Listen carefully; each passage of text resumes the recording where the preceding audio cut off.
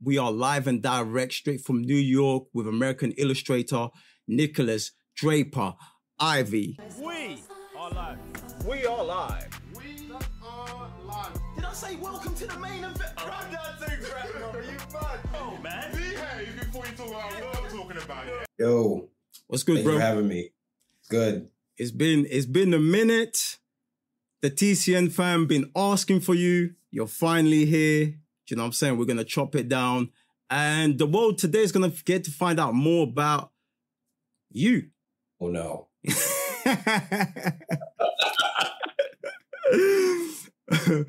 All right, so one thing I always start off with is, who is Nikolas Draper-Ivey? Are you asking me that? I mean, that's a tough question. I think, yeah, obviously I would say artist, but that's not. This makes me think about that was that anger management movie where he starts listing all these things, and it's just like, no, just tell us who you are. Yeah. It's like, what do you want me to say? So that's what I'm thinking about right now. I'm like, how do I answer that? It always gets everyone. No one's ever ready for that question. Yeah, who are you? It's like you start questioning yourself. Yo, who the fuck am I? Like, who have I been this whole time? Artist. If you say, well, you know, I'm an artist, like, no, that's your profession. I just want to know who you are. And it's just like,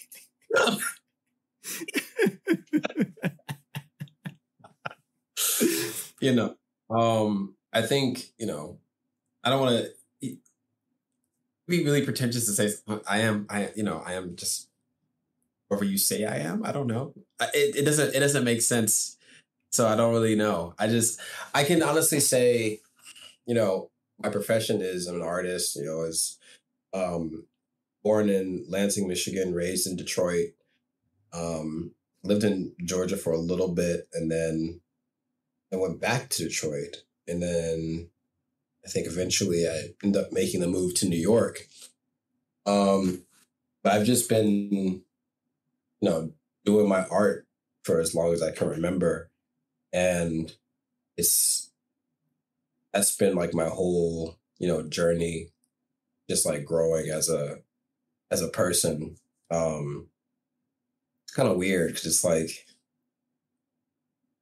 if you had asked me who I was in my 20s, I would have given you a very confident answer, like a very sure answer, you know.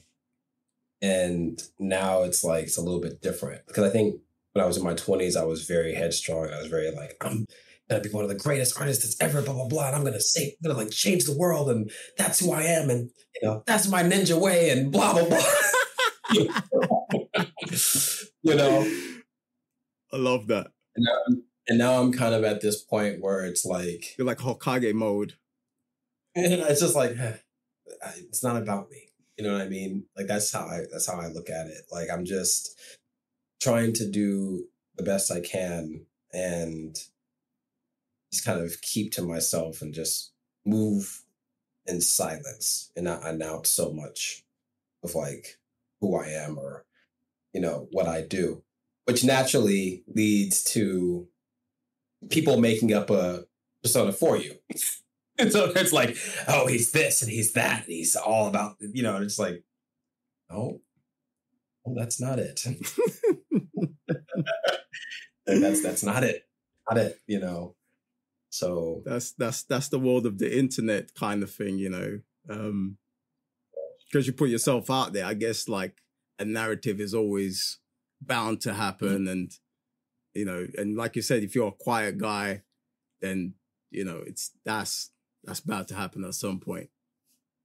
it's kind of crazy because I remember when Instagram was the thing, it took like all my friends to convince me to just do that, to make an Instagram. And I didn't want to make an Instagram or anything like that. The social media, like, oh man, you would do so well on there. I was like, I don't want to deal with that, you know? And then, well, come on, man, just do it. And I'm like, ah. And then I did. And then, you know, that came what it became. And then it was like, I avoided Twitter. Like I did not go anywhere near it. And it wasn't until I started working at DC and then my editor was like, hey, you should get on Twitter. You need to be on Twitter. I'm like, you don't want me on Twitter. And they're like, go ahead, do it. What's the worst that could happen? And I'm like, please don't make me, because I have thoughts and I want to put them out there. And I love my job. I'm not trying to lose it.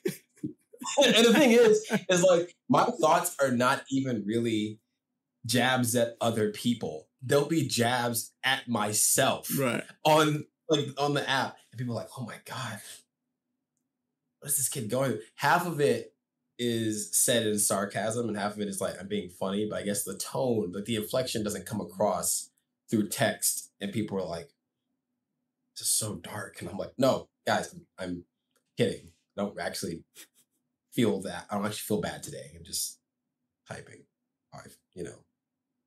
That's crazy because like I was kind of like also forced into Instagram as well because there's like you're a content creator, you got to be out there. I'm like, for fuck's sake, bro, I got to do this, and sometimes I have to force myself to like post stuff on Instagram, and I get it, like we're content creators and we have to be visual and being stuff like and being out there, but like Twitter's my shit, man. Twitter, that's me. Like I'm actually scared. I'm actually scared of going back to my early days on Twitter and see the kind of stuff I was posting. I remember one time I must have posted one of Papoose' lyrics. I think is 100 Ways to Die by Papoose.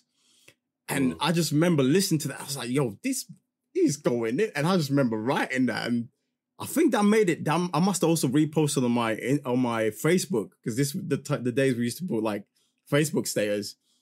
And people just hit, yo, you all right? You okay? He's like, it's a lyric, people. Like, I'm good. I ain't got no guns. I ain't got no shank, no nothing on me. I'm good. But yeah, man. But no, man. Twitter is my thing. Cool. Let's run it all the way back to when your relationship with Japanese anime started. Well, that definitely goes back to, I want to say like elementary school, and my dad has a really is a really big influence on how I approach anime and how I've grown to appreciate anime and manga and all of that stuff. That aspect of it, I think, came from him, and the incorporation of what to say, like Black culture, that part came, I would say, from my upbringing, from my mom, and just kind of like fuse those things. But in terms of like anime in itself, my dad showed me, and I think I've talked about this in other interviews, but like my dad showed me Akira. I was like a youngin'. Like he saw that I liked. That's a great Dragon place Ball. to start. Yeah, he showed me. He's like, "Oh, you like Dragon Ball Z?" And he saw that I like The Lion King, and he's like, "Yeah, I'm gonna show you Akira." He showed me this shit when I was like, I don't remember how old I was. I was like 10, 11. I don't remember, but he showed me this, and I was just like, "Oh my god!" Like seeing that at that age. I remember the scene that, I won't say traumatized me, but the scene that stuck to me the most was when Tetsuo is in the hospital and he's like walking in the hallway and the people are running up to him and he fucking like does that shit and they all like splatter. As a kid, seeing that I wasn't ready for that. I was just like, and the thing is, as a kid, everything is like 10 times from where it actually is. So I can imagine you seeing that hallway scene and you'd be like, yo, I'm in a whole different dimension. I've never seen anything like that in my life. I think my first manga of choice was, because that's when I think right around the age of, was it 12 or 13? I can't remember exactly, but there was a point in time where the Shonen Jump magazines were just starting to come out, like in like the States or whatever. And I think the first manga that I chose to read was Shaman King and Hikaru no Go. like those two manga really caught my attention. And I think after that, I kept going to like Naruto, and I was just like, oh, this is pretty cool too. And I remember seeing One Piece, and thinking to myself, I don't really like this very much. There's no way this is gonna last. And here we are, years later, One Piece is still going, and you have to respect that. You have to respect that. Like One Piece, like I don't care how you feel about it. It's like Ichiro Oda is a genius, and he's been doing this, and it's been going and going and going and going. You don't even have to like it, but you can sit there and you have to respect that. Bro. It's like this has moved so many people, has been going for so long. Like it may not be your cup of tea. It's not necessarily my cup of tea, but like my girlfriend is like slowly getting me into it, and I'm like, listen, there's no way of avoiding that. You know, I started One Piece sometime last year, and I remember I started watching One Piece and Bleach at the same time. And bear in mind, I've had Bleach on the hard drive since college days, so I've had it for like over 10 years. But I think I watched 1 or 2 episodes and I kind of just left it there. And I was like, okay, I really need to dive into this anime stuff. Jump into One Piece and Bleach at the same time. 5 episodes in, I completely dash Bleach to the side, and I'm full on hit One Piece. It's just amazing. And what's the crazy thing about it is that we're currently rewatching Naruto Shippuden. And I'm like, bro, the pacing instinct is horrible. Like, and obviously, like, they were done at the same time, like, pretty much around the same time. So I'm like, and when I first watched Naruto, I really loved it. And now I watch it, I'm like, I can't wait to get to this arc. Because just the nostalgia of it and the kind of fights that we get are cool. But One Piece, watching it now as a full-on adult, I can really appreciate it, man. And I just finished a thriller arc. Sick. So I don't know how long you've been watching it, but bro, I haven't. I've been avoiding it as much as I can. And I see bits and pieces of it. I'm like, but there's one character in particular that I was like, see, if the story was about him, I might give it a shot. I think the character's name is Law. Like, I think that character, like, from what I've seen from him, I'm like, that guy looks cool. Law, he's got like the hat and like it's like the spots on his hat. He's got like a katana. Oh, I ain't got there yet.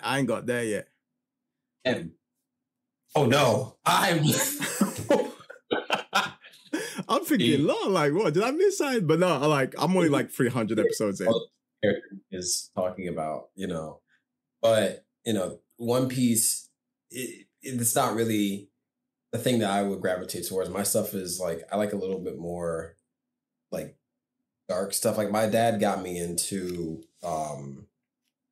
like Animatrix, and like I found out about like Studio 4C, and like that was like my jam. Like I loved, stuff like that, that era of like, Ergo Proxy and Samurai Champloo and like, Wolf's Friend, like that pocket of animation I really, really liked. And I still like enjoy it to this day. Chorus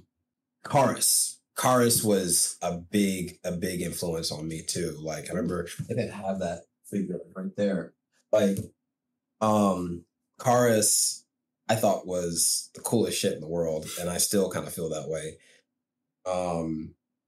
Just trying to like get that feeling like in my own work. But yeah, anime, it's had a hold on me for many, many years. And like, yeah, there's like American comic stuff, your Milestone, your Marvel, comics, some DC stuff. Obviously there was like the Bruce Timm Batman animated series, all that type of stuff. But at the end of the day, like my heart kept going back to anime, and it shows like in my stuff. I think it was that, and it was like Square Enix, like all the Final Fantasy stuff. Okay. But what's crazy is I remember the coolest thing in the world to me was when there was that Madhouse did that Last Order Final Fantasy.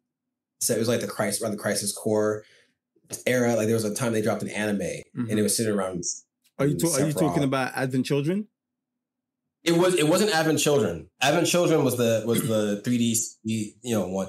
Last Order was like an anime that Madhouse did. Okay. It's on Zach, and like I remember thinking that was the coolest thing in the world. Like, yeah, when you look at it, it's like such a deep cut, and like you either know it or you don't. But if you see it, you'll be like, oh, okay, I can see. I'll have to look into it. I've recently started my journey into Final Fantasy. So I've started with Final Fantasy VII Remake.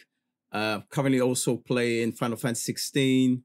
Because like growing up, I could never get those games because they came in so many discs. I think the price was a bit too high. So my mom was always like, why pay for this game? And you can get like, a couple of demos. That's what she used to give me. She used to give me the demos. You know when the demos that used to come in the magazines? Yeah. That's what she used to get me, kind of thing. And like I kind of had to like, raise the money myself to buy games. So Final Fantasy was always like, I would watch it through my friends. So I never really played it. So it wasn't until late last year that I really started playing Final Fantasy. I started my journey. But Advent Children, for over, I want to say 10, 15 years, was my number one animated movie. I remember watching Advent Children for the first time. I watched the trailer, the first trailer, so many times. Do you remember when that shit dropped on it was like G4 on like the Cinematheque? Have you ever watched that? Like it came on TV and it was like, you see the Buster Sword and then you see Cloud standing there and then that fucking theme starts going and you're just like, this is the coolest thing in the world. I can't remember how I came around it. So basically because I studied digital animation in college, so I think we was doing the modeling semester where we're learning to model and stuff like that. So I wanted to do weapons. Don't ask me why I wanted to do weapons. So I came across the Buster Sword. And then I think that's where I came across the movie, because one of the things I used to do all the time back then was like, I would go deep into the rabbit hole. So let's say if I'm drawing something and if there is a movie or clips or something, I'm going all the way in. So I found the movie and I put this movie on. And bear in mind, I'm supposed to be doing this modeling work. And I'm here watching Advent Children. And I think I watched it like 3 times back to back to back. So I'm like, yo, this is crazy, and I think this might be 2011, 12. And my mind was just blown. And obviously I knew of Final Fantasy, but I never had played it. So I'm just watching this movie and these characters, and I'm seeing Tifa and the whole scene with the piano, with the flowers. I'm losing my shit. I think that's one of my favorite scenes. But yeah, man, it's so interesting to see whenever I hear other people's journey into anime. Because my one, I want to say started with Dragon Ball. And also we used to watch, I'm not sure what's in English, but we used to call it Captain Tsubasa, which was the football anime. And they had twins and stuff, and that we used to eat and sleep, watch that shit all the time. I think those are my very first memories of anime. But then obviously you had the adult rated versions as well that we would sneak in, take it from my cousins and kind of watch it. And yeah, man. Oh, Evangelion as well. That was another one I used to watch. Yeah. What was it? The one with the group of girls? Oh, and I think they kind of they got this staff and it would change into not Sailor. Say that again? No. It's not Sailor Moon. Yeah, Sailor Moon. That's it. Sailor Moon. Okay. So those are the animes we used to watch back in the day, in Portugal, because that's the ones we used to get. And then once I moved to England, they just got Dragon Ball. And I was like, wait, I was watching this when I was a kid. But then they had the dubbed version. And that threw me completely off because I'm like, Goku's voice sounded like a girl. And I was like, why does Goku sound like this? And Piccolo's voice threw me off. So for a while, I distanced myself from anime because everything was getting here was dubbed. And it was also chopped up because they didn't want to show the blood and stuff like that. Yeah. So it wasn't until I got into uni that I kind of like start getting more and more into it. 2010, you attend Savannah College of Arts and Design. SCAD, yeah. There's a reason why I'm asking you this question. I'm going to circle back to it. Okay. Why that college and what was your experience like? Oh, man. When I went to SCAD, I wanted to do comics, like, manga or whatever. I think it was between that and there was this other art school. I think it was like in Atlanta, but I can't remember what the school was called. I went there and I was asking, like, do you guys do comics here? And they were just like, oh no, we don't do comics here. You're gonna have to go to like, SCAD. And I was like, oh man, okay. So then I applied to that and I managed to get in. I remember when I first went down for, sorry, you're going to hear sirens. This is New York. When I first went down in 2010, I met with, I think it was a professor named Tom Lyle. He passed away, sadly. And, I got to meet him. And I remember when I first met him, he hadn't even seen my work. He asked me what my interests were. And I was like, oh, I want to do manga and I want to do, this type of stuff. And my mom was sitting next to me. And it's crazy because like he was a person that did Robin the Third comics. And those comics were things that my dad had given me like years ago. My mom kind of confiscated them, but then I ended up getting them back. And it's like, oh, this is the guy who drew that comic, all those years ago. So it was like a full circle moment. It was super crazy. We're sitting there at the table and I'm like, I want to do manga and that's what I want to do. And he's just like, so you want to do manga? I'm like, yes, sir. And he's like, you want to go to Japan? You want to do stuff in Japan? And I was like, yeah, eventually. And he's like, well, I've got some news for you.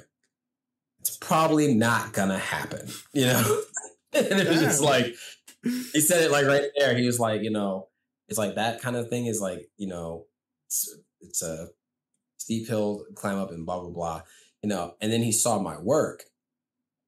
And I think at the time I had like some of my like OG, like Dream Vesper stuff in there. And like, I had like some other drawings I had done and some pages and, I was drawing backgrounds. I was like super into backgrounds. I saw, Tekkon Kinkreet when I was growing up. And that Shinji Kimura's work in there made me just want to draw backgrounds. Like I was just like, I just draw backgrounds every fucking now. So he was like looking at my work and then he like stopped and he kind of leaned back. And then he like looked at me and then he's like looking around and then he like leaned in and he like said to me and my mom and he's like, your son is not the average bear like that comes in. He's like looking at it. He's like, okay, now I see what it is you're trying to do. He's like, usually, we have to like make our students draw backgrounds, but you don't have an issue with that. Okay. So he like gave me some pointers and was really kind and whatever. And then I remember waiting for the application to come through and I wanted to know if I got accepted, and eventually I did. And I, attended SCAD 2010, 2011, but then I couldn't go back due to like family and financial stuff. And I ended up having to like drop out and it crushed me. Like I was like so sad because I felt like at that time I had like found my tribe. Like I found like, different people that got it, that understood what I was trying to do. And the professors were really kind to me. And, there were some students there that were really cool, and understood what I was going for. And it was interesting. I definitely was a little bit more hot hot-headed when I was younger though. Like, but I just had that like unmovable, I guess like we called it the shonen spirit, like as a kid. So we were just like I had like spiky hair and like all that type of stuff, and I was just like, you couldn't tell me I wasn't going to do what I was going to do, Right. you know. And I just held on to that, and then I couldn't go back.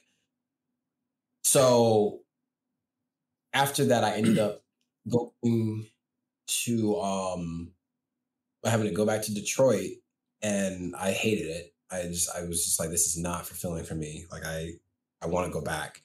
And I just knew that even if I wasn't in school, as long as I was in Savannah, if I was around those people, you know, some connection could be made. So I remember, I think it was, I want to say that summer I was watching, one of those summers I was watching Gurren Lagann, I think. And like, it inspired me to like get out there and just like try.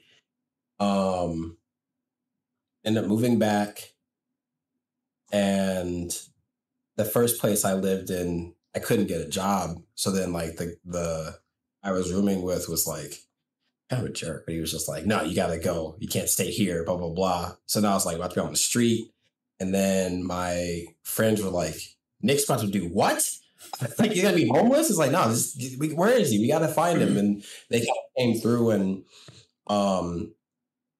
you know, from that point on, I ended up like having to stay with my friend, I think Bobby, is another artist. He also went to SCAD. And I stayed with him for like that year. And I wasn't enrolled. I was just trying to like get work or whatever. And eventually from that point, I ended up going back to Detroit, like thinking, okay, well, maybe this time I can go. And still couldn't go. And I was like, well, I'm not about to stay here. I guess I'll go right back to Savannah. And then I think I stayed with my friend Nate. And that's how we became like really, really close friends. Like, it's my best friend.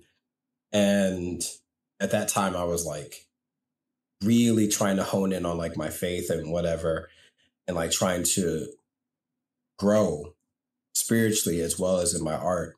It was hard. Like, it was a tough time. This is around 2011, 2012, I want to say.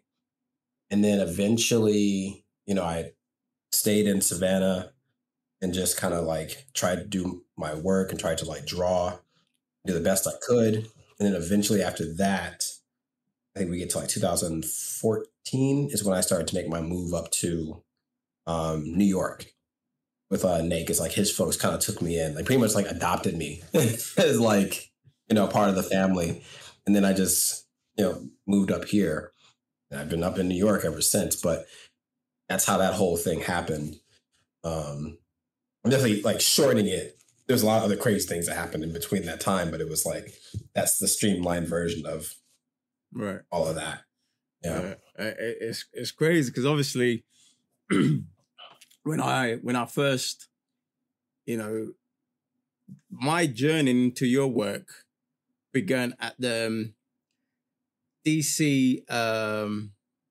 DC was doing an online event, and they kind of got us cyber nerds to like react live, and then they had a segment where they brought in the guys from Milestone to talk about. They were starting the creators, almost like a fund initiative for people of color to get into the industry and stuff like that. And we was like, yo, like, this is live. And they're saying, you know, the stuff that they've done. And we're like looking at each other. And bear in mind, there's 3 of us. And we're like, and we've been in comics since we were kids. And we're like, yo, like, how come we've never heard of these guys? You know, we know of Static Shock because of the TV show, but, you know, we eat comic books, you know, since we were kids. So, you know, as they're showing comics, so I'm over here like writing down like, you know, what comic books to get, the kind of stuff to read, you know, Icon, Rocket, which characters I've never heard before. So then, you know, Static is one that stood out to me because I'm like, yo, like, I know Static. I've seen the show. So when I come across your work and we start doing the read-alongs on the stream, I'm like, yo, this brother is cold, man. Like, you know, you already know how I feel about your drawing style and stuff like that. And I'm like, I gotta know more about this guy. Like, where do you get this stuff from? Because I ain't never seen it like that. Not this style, not with this sauce. Do you know what I'm saying? Not with this energy. So then I'm like, yo, this dude went to Savannah. Now, you're wondering, why am I so excited about that? So when I was in college, which is your high school here, I was doing arts. And so first year you do everything. Second year you choose your pathway, right? And I struggled picking my pathway because I can do anything. I can paint, I can draw, I can do whatever. So then my teacher was like, Miss Lee, shout out to Miss Lee, man. She helped me out so much. And she was like, what do you like? Like, when you go home, what kind of stuff you get into? I was like, yo, I love movies. I like my comics. I like my cartoons. So she's like, right, animation. That's what you're going to be doing here. And I'm like, animation? There's no animation department here in this class. She's like, you're going to be the first one. So she was like, we're going to do some research and we're going to get you started next year for your second year. So that year I end up doing claymation. And it comes to the end of the year, towards the end of the year, she's like, okay, what are we going to do? And these times, so I used to play basketball as well. So while I'm studying, I'm following my basketball dream, right? And I had a bunch of friends who were going to the States. They were getting scholarships, right, to go play ball in the States. So I'm like, yo, I'm trying to bust skates. I'm trying to get to the States as well. So she's like, cool. Let's find colleges that have a basketball program. You're going to do your SATs but you got to find a place. And I'm like, yo, States is huge, right? It's like, how am I supposed to pick? She's like, wow, research an estate where you feel like it'll be home.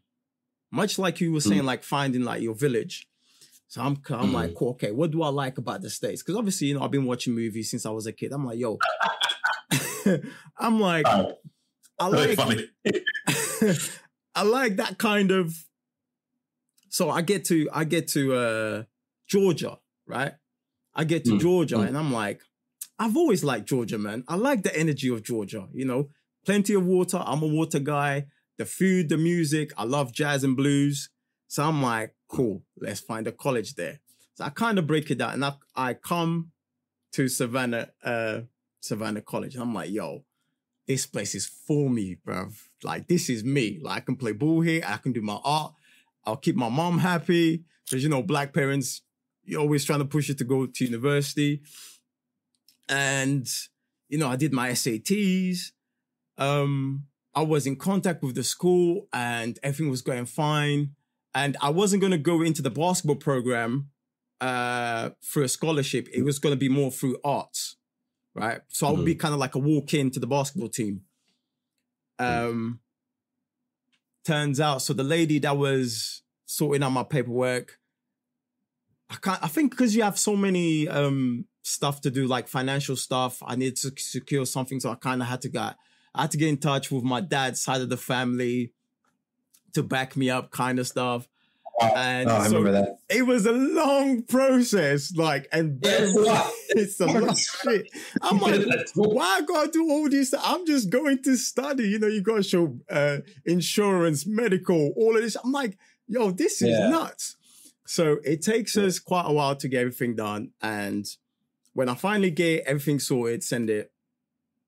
I think I call in the morning. She's not in because she's the one who's dealing with because I'm an international student, right? So I think she's like my, like an international student officer.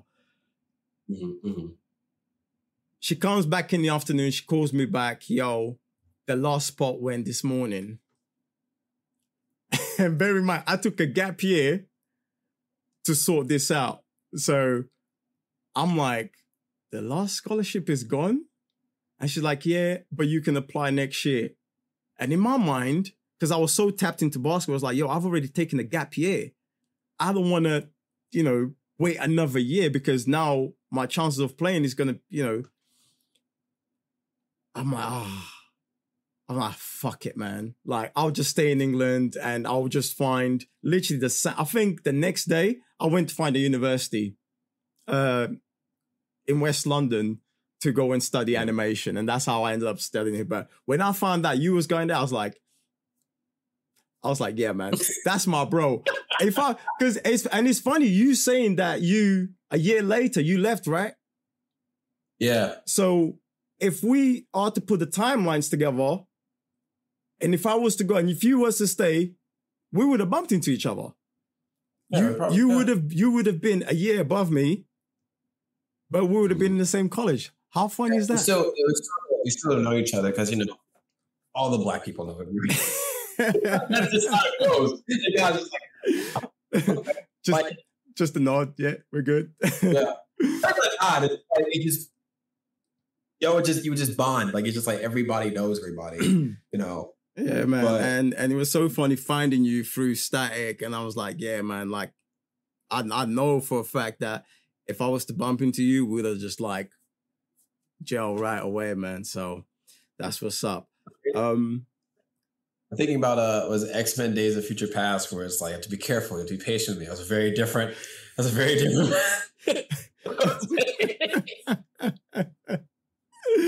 Like, I hear especially that.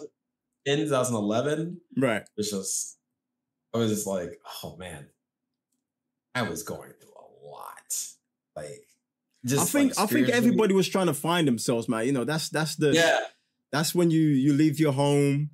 You know, you're growing up, you're meeting different people who are into different stuff, and you know, you're learning how to deal with the world. You're learning your responsibilities, and you know, you're learning about yourself as well. You know, before you had your parents to do everything for you. Now you're on the world on your own, where it's like, you know, you gotta survive. My parents definitely subscribe to the, well, you know, once you're past 18, you know, and that kind of thing, and once you hit 18, like, I make this joke, my mom hates this joke, but, you know, like, my parents definitely subscribe to the Heihachi Mishima school of get off the cliff. You know, like, he'll survive, you know, and see what happens. It's like, mom hates that. He gets so mad when I say that. I'm like, that's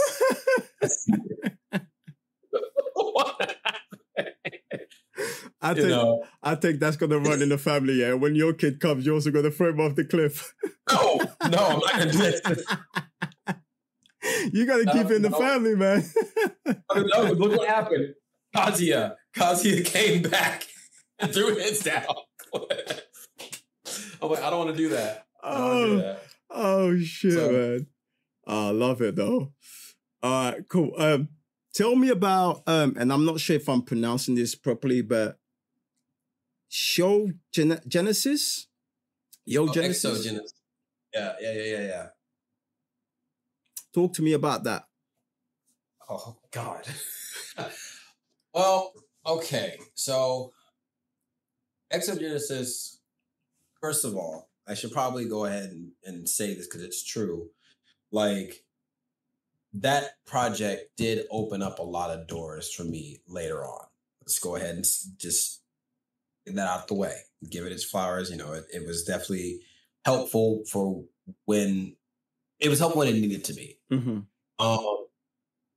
Exogenesis was, I think that was created by, you know, Johnny O'Brien, and I think Trey McIntosh like wrote it, and then they brought me on as like the, you know, the artist. Like, I ended up doing co-writing as well, because I was like, okay, there's some stuff in here that we can you know, tweak a little bit. And then I was the artist and co-writer for it. That was one of those projects that was like, it was my first like serialized manga. I'm definitely, I don't think I was as good as I thought I was. Like, when I go back and look at those drawings, I'm like, oh, there's some stuff where I'm like, this is cool, and there's some stuff where I'm like, you were definitely still figuring it out here. But that was a tough process. I remember, because I didn't have any assistants. You know, mangaka usually have assistants and all of that. So I was just like doing all the backgrounds. I was doing the pencils, inks, like screen tones, doing the lettering on the computer. I didn't have an iPad at the time. I had like a tablet. So I was just sitting there just like fucking trying to get everything right. It was a lot, having to scan each page. I was doing a lot of work on that project. And, because I believed in it, you know what I mean? Like, and I was just like, I really think there's something here. And, it was frustrating, I think, at times, because it was like,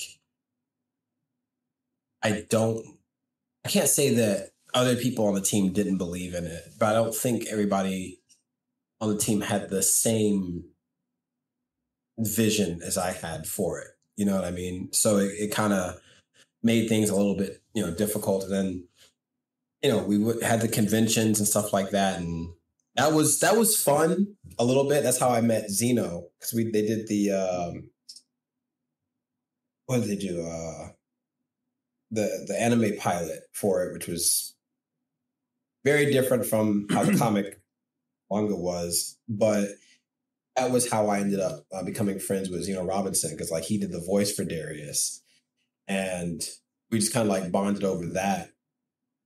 And then ended up meeting like a producer named Eric Calderon, and like he ended up like kind of being a mentor for me for like a little bit, and he opened up some doors for me. And now we've kind of gone and doing like our own different things. But like, I can say if I hadn't done EXO, if I had quit that book, I probably wouldn't be doing Static. You know what I mean? Like I wouldn't be doing Static if I didn't do Exogenesis. I wouldn't have gotten any of the other opportunities, I think, if I had quit that book. Like if I wouldn't have met so many other people if I had quit that book. So even though it was like difficult, it was like it had to happen. You know what I mean? That's how I look at it. It's like this was really frustrating and really difficult to make. But if I hadn't done it, all these other things might not have happened. Right. So yeah, that's how I choose to look at it. If that makes sense. Now, prior to that project, you met Japanese manga illustrator Takeshi Obata, who looked at your work, praised your work, and is that the timeline where it kind of like it pushed you to be like, okay, I'm really gonna bad up the Exogenesis, like getting that sort of like this praise. Was right before that. This was right before that, because I remember I met Obata when I first came to New York, when I first moved here. And I met editor Yoshida as well. And like they had saw like the Dream Vesper one shot. Like, well, Obata saw like a drawing I did of Crow, and then Yoshida saw the Dream Vesper one shot. He was looking at it, and like he really liked what he saw. And it was so painful, because it was like he's looking at it like, this looks like this would have like, done well in the one shot program. And I was just like, no, but he's like, well, next time enter again. I have not entered anything since then, but it was still cool to like hear that from them. That gave me some confidence to like kind of keep going. But I still want to like return to, Dream Vesper and everything like that. It's just, I'm very particular about how I want to go about it. And I think sometimes people will just put it out and just go, oh, that's that. And but I'm like, my vision for it and the people I want to work with, I kind of know it's like, oh no, I need to get some really strong people behind me to do this the way that I want this and the scale that I want. And it's going to take me years to do it. Like I just knew that. I'm like, it's going to take me years. Like I know. And that's why I knew like, okay, well, if I do Exogenesis, this will help me like get all the ugly out, right. Like, let me just see if, what I can do with this. And then after doing Exogenesis, I remember I finished Exogenesis, and then that's when Eric had called me, and he was just like, he's like, hey, you know, what do you got going on? And I was just like, I'm retired. I was so exhausted. I'm tired. I don't want to work on anybody else's thing. I just want to do my own stuff right now. I really, really don't want to work on anything else. Like I'm so tired. And I remember it clear as day. I can't talk about what the project is or was, but I remember he said, because now it's like it's out there. After I finished Exogenesis, he called me and I kind of blew up. I was like, I don't want to do anything. I don't want to work on anybody. I just want to just do my own stuff. He's like, oh, really? You sure? Because, you know, I've got this project, you know, with Watanabe, you know, and I was like, huh?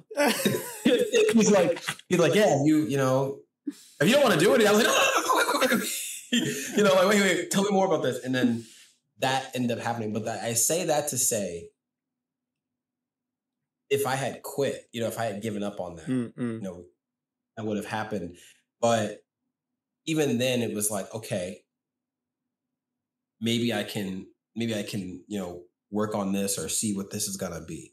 Right. And working with that project, you know, my name kind of got around in some circles. I don't know if they made it public knowledge that they were wrong, but somehow because of that thing, that ended up leading to me doing Static.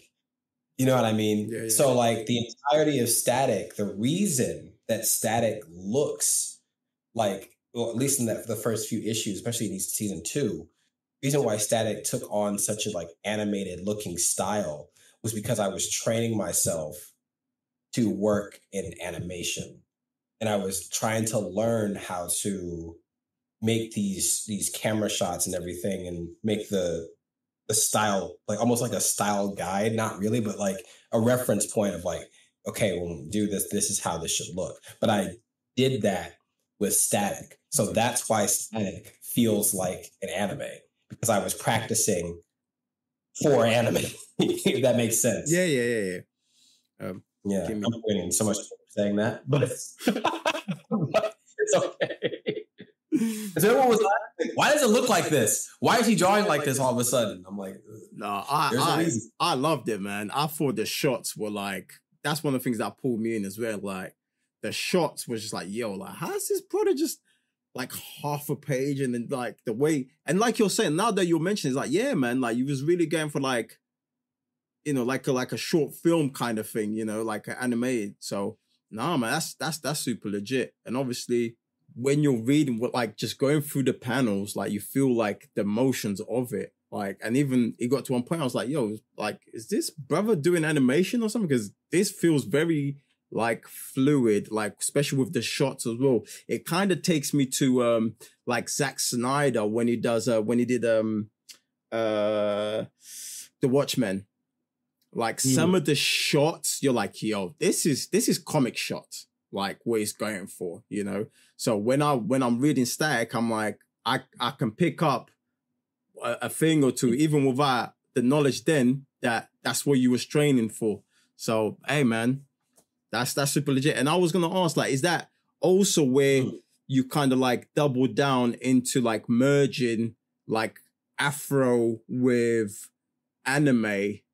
Like, is that like, tell me a bit more about that. How does we evolve into that? Okay. Well, see, now we have to go back in time. So now we go back to like 2000, like 2010, 2011. And that was a interesting point because I remember what I was looking for with my work, especially like Instagram, you didn't really see it, you know, and I was trying to bring in like I love Final Fantasy and I wanted to see that, but I wanted to see that with like Black characters. I wanted to see it like done in a way that it wasn't a joke. It wasn't played for laughs. It was like, no, what if we really like drew it and took it seriously? And that was just kind of my stuff. Obviously you had like, you know, Kingdom Hearts, you have, you know, Final Fantasy, you have Devil May Cry, you have all that stuff that inspires me. Ashura's Wrath, I thought was the coolest fucking thing in the world. But like, I was like, I want to do that, but I want to do it with like characters that look like me and not in a like a you know, not in a patronizing way and not like a way to like I'm trying to like pander to anybody. It was just like, oh, this would be really cool. And I remember at that time, there weren't a lot of people doing it. Not say that I was like the first or the greatest or anything like that. It was like what I was looking for, I just wasn't seeing it. And I remember when I was trying to do it, the thing that I kept getting was, this reminds me of Boondocks. And I swear to you, I could not stand that for the longest. I hated that. Like so many people were like, looks like Boondocks. And I'm like, because that was the only thing. That was like the only thing, dude. Like even like me going back and when I started studying animation, because like every like teacher gives you homework, the kind of people to study and stuff like that. And I always, I've got like a dark sense of humor. Dave Chappelle is my favorite comedian. If you get my gist. So when I'm getting hold of Boondocks, the strips that came in the book, I'm like, and I'm looking at this, I'm like, they might be cousins, I get you. It was always like frustrating because I remember that wasn't really something that I was like looking at. Like I was like, privy to like LaShawn Thomas at the time, but I wasn't like taking inspiration from him. I was more so taking inspiration from the things that he might have been taking inspiration from. Right. Kazuki Nakazawa, Koji Morimoto, like stuff like Studio 4C kind of stuff. I love that type of animation, and I was always trying to do it. But at the same time, I did not have the Photoshop skills because there's no iPad. Remember that at least Procreate wasn't a thing, so I had to use Copic markers. So I was like coloring stuff in with like markers and all this type of stuff. But I was also looking at Final Fantasy work and like trying to paint stuff. And I was just doing it. That's how all my traditional stuff was. But in my head, I always wanted it to look like a certain way, like cell shaded, like animation, kind of similar to how it's looking now. But I did not have the tools that I wanted to make it the way that I wanted to look. Right. You know what I mean? And it's funny because people will kind of like want me to go back to like some traditional stuff. And it's like, no, I was doing that out of necessities. I literally didn't have anything else. But people really like that style. And I will go back to doing traditional stuff. But it's just, I want to do other things. I never wanted to be someone that just had one set style and could just do one thing. I wanted to do different things. But back to like that whole era, I was doing that kind of work.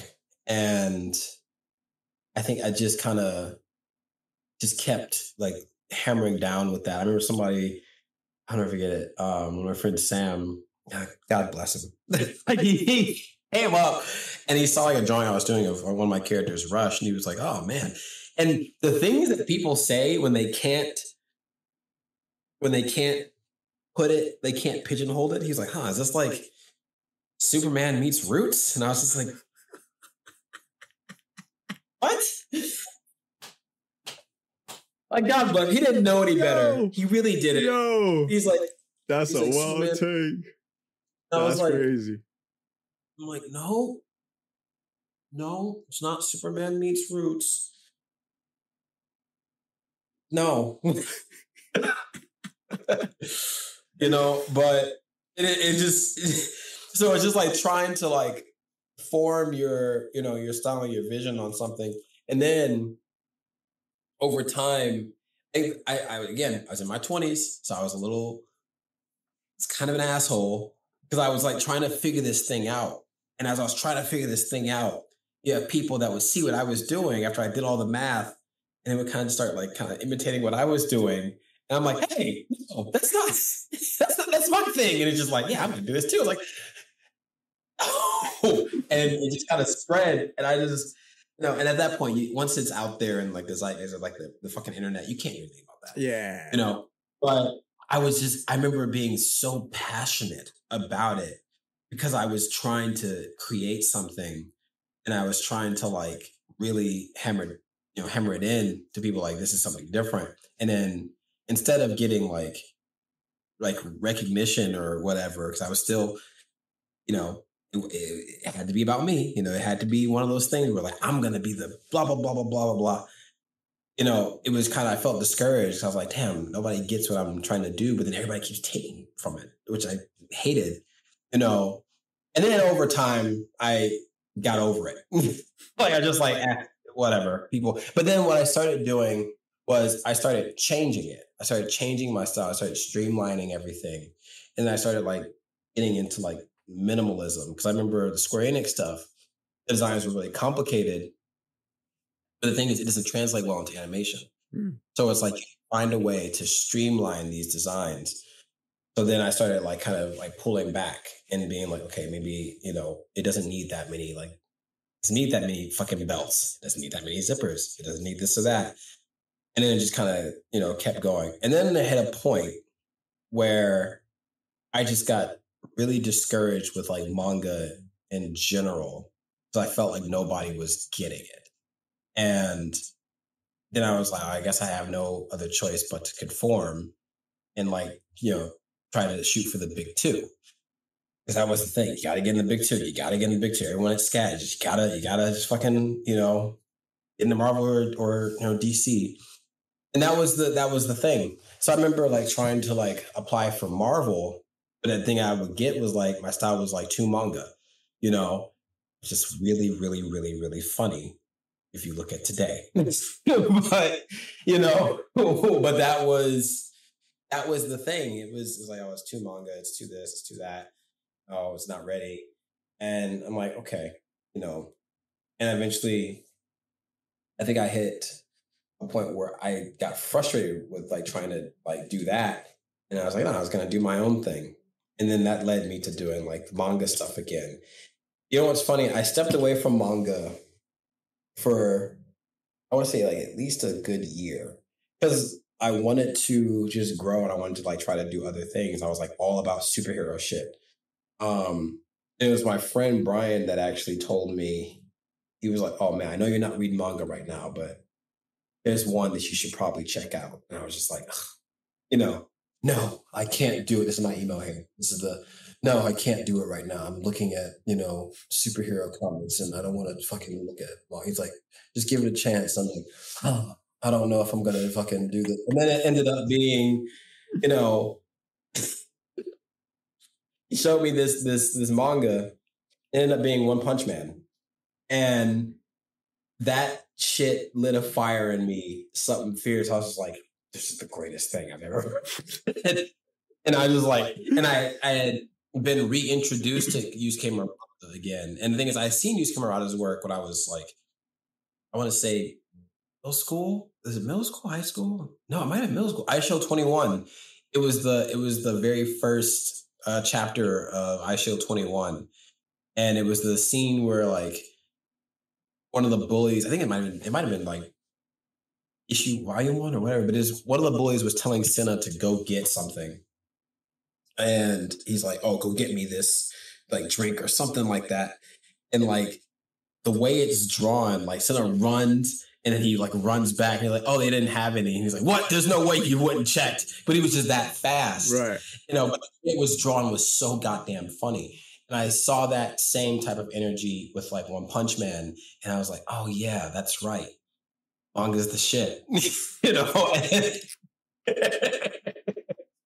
You know, and then I just kind of leaned back into it. I think also one of my heroes was definitely like we talked about earlier was Takeshi Obata. Like I remember, you know, that was my foundation. Mm-hmm. You know, it was just like, I have to be as good as Takeshi Obata. No one is better than Takeshi Obata. I have to be as good as Obata. And I figured, you know, if you aim that high, you'll be some kind of decent. Yeah. That's like your benchmark. Yeah. You know, and then it was like, okay, I need to figure out how to do my own thing. And then, you know, start looking at like other artists. And I remember being really, like everybody, being really fucking inspired by Olivier Coipel. Like, I could sing that man's praises all day. Yeah. Like Olivier Coipel, like the grip that man had on my work. Jeez. That's another one as well for me. Jeez. Yeah. Yeah. Quapel, like he's just one of those artists that you see his work and you just want to draw like him. Like he just had you in a chokehold for as long as it's just you're gonna want to draw like Olivier Quapel at least once. It's you know what, like I vicariously live like when it comes to like drawing this kind of stuff, because for a while I stepped away as well from art. So when you mention these names, like it has me on chokehold, because like the artist in me is like, yeah, like that's legit. That's the shit right there. Do you know what I mean? And it just burst a sort of a sense of energy in me, like into art again. It's almost like a magnet, you know, like these artists and their styles and what they bring into paper and what they bring into life, to me is like, it's a magnet for me, you know? So you just mentioning that, man, that's crazy. Mm-hmm. Mm-hmm. It's good to like get these things out and like talk about it, because you can see like, oh, I was influenced by this, like, oh, I was influenced by that. And then people kind of, you meet comics, oh, you saw that too, and blah, blah, blah, blah, blah. And then you start looking at the timeline and you're able to like pinpoint exactly when certain art trends probably came up, because you're like, right. You can trace it. You'd be like, oh, that's how that led to this. I'm trying to think who else was there? There was Quapel. I remember really getting into Ronald Wimberly, Chase Conley, like those guys. Like I remember it was Olivier, it was Ron, and it was Chase. And I remember just like seeing these three brothers like draw, and like their work just influenced me so much. And it was just like, this is the coolest.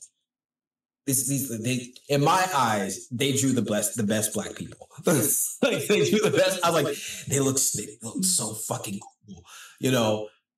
Then there was like, okay, I don't want to do what they do. I want to like learn that and then try to do it my own way. And I want to try to figure out how I can crack this code with like these influences that I have like from Japan versus like how Black people actually do it, but how do I do it? And how can I like fuse it together, and how can I make something new out of it? And it was like, I think about that. What is it? The Patrick meme, like the one where he's like the scientist and he's got the, have you seen that one where it's like me trying to figure out how to create this, like the perfect like art style or whatever. And then like the execution is me with having like the like bolted in my head. And I'm like, it's still not it, but that was always the drive of like trying to create this feeling of like all my influences and putting it in a way that was like not a joke, like something that people could go, oh man, this feels familiar, but this is something entirely new.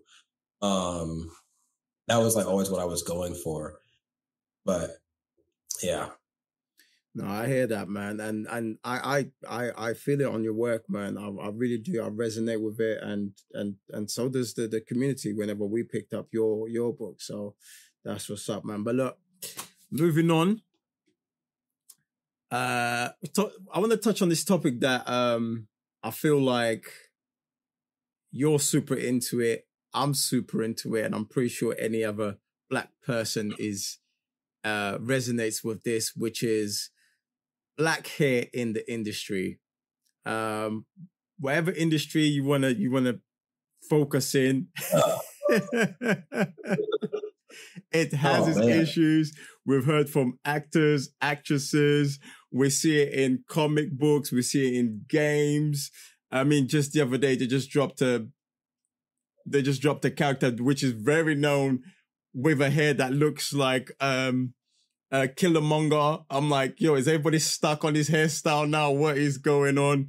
And the name of the model that dropped that hairstyle, I think in 2016, everyone credits him for it, and I think it's true. I think that Harry, I forgot what his name is, Harry something, but he had a hairstyle, and it's like this man dropped this one picture, and everyone has been doing it for years, It's And it's don't we like- have any other styles? Like, what's going on? No. We only come with like 5. Right. That's it.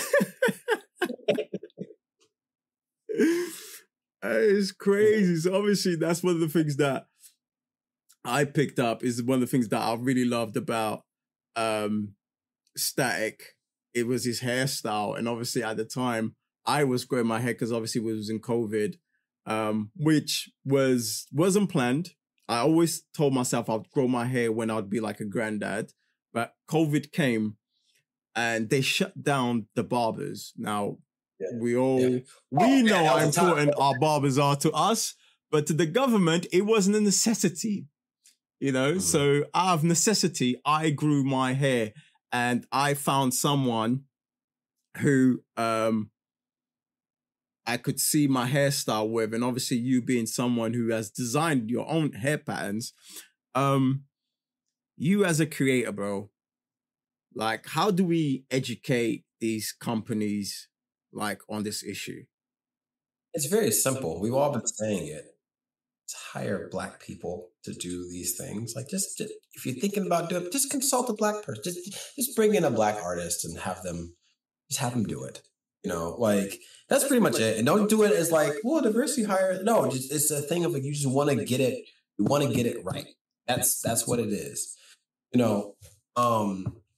It's funny you mentioned like the Static hairstyle, because when they changed everything, like, the book, the stuff I had got, like, he had braids in like the milestone. I think it was like whatever the milestone launch was. They had showed me some stuff where he had braids, and I was like, oh, okay, we're doing braids.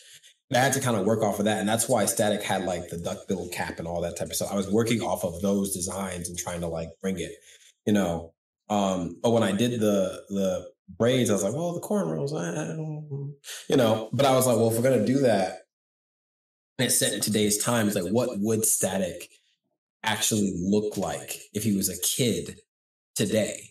And then I was just like looking around, and I have like brothers that are like around that age at the time, and I'm like, okay. And I would go to like the gym, and there's like a high school like right next to the gym, and then you'd see like kids like kind of come around, and kids look way cooler now than we did like growing up. They just look like super cool, and I'm like, okay, I think I know what needs to be done.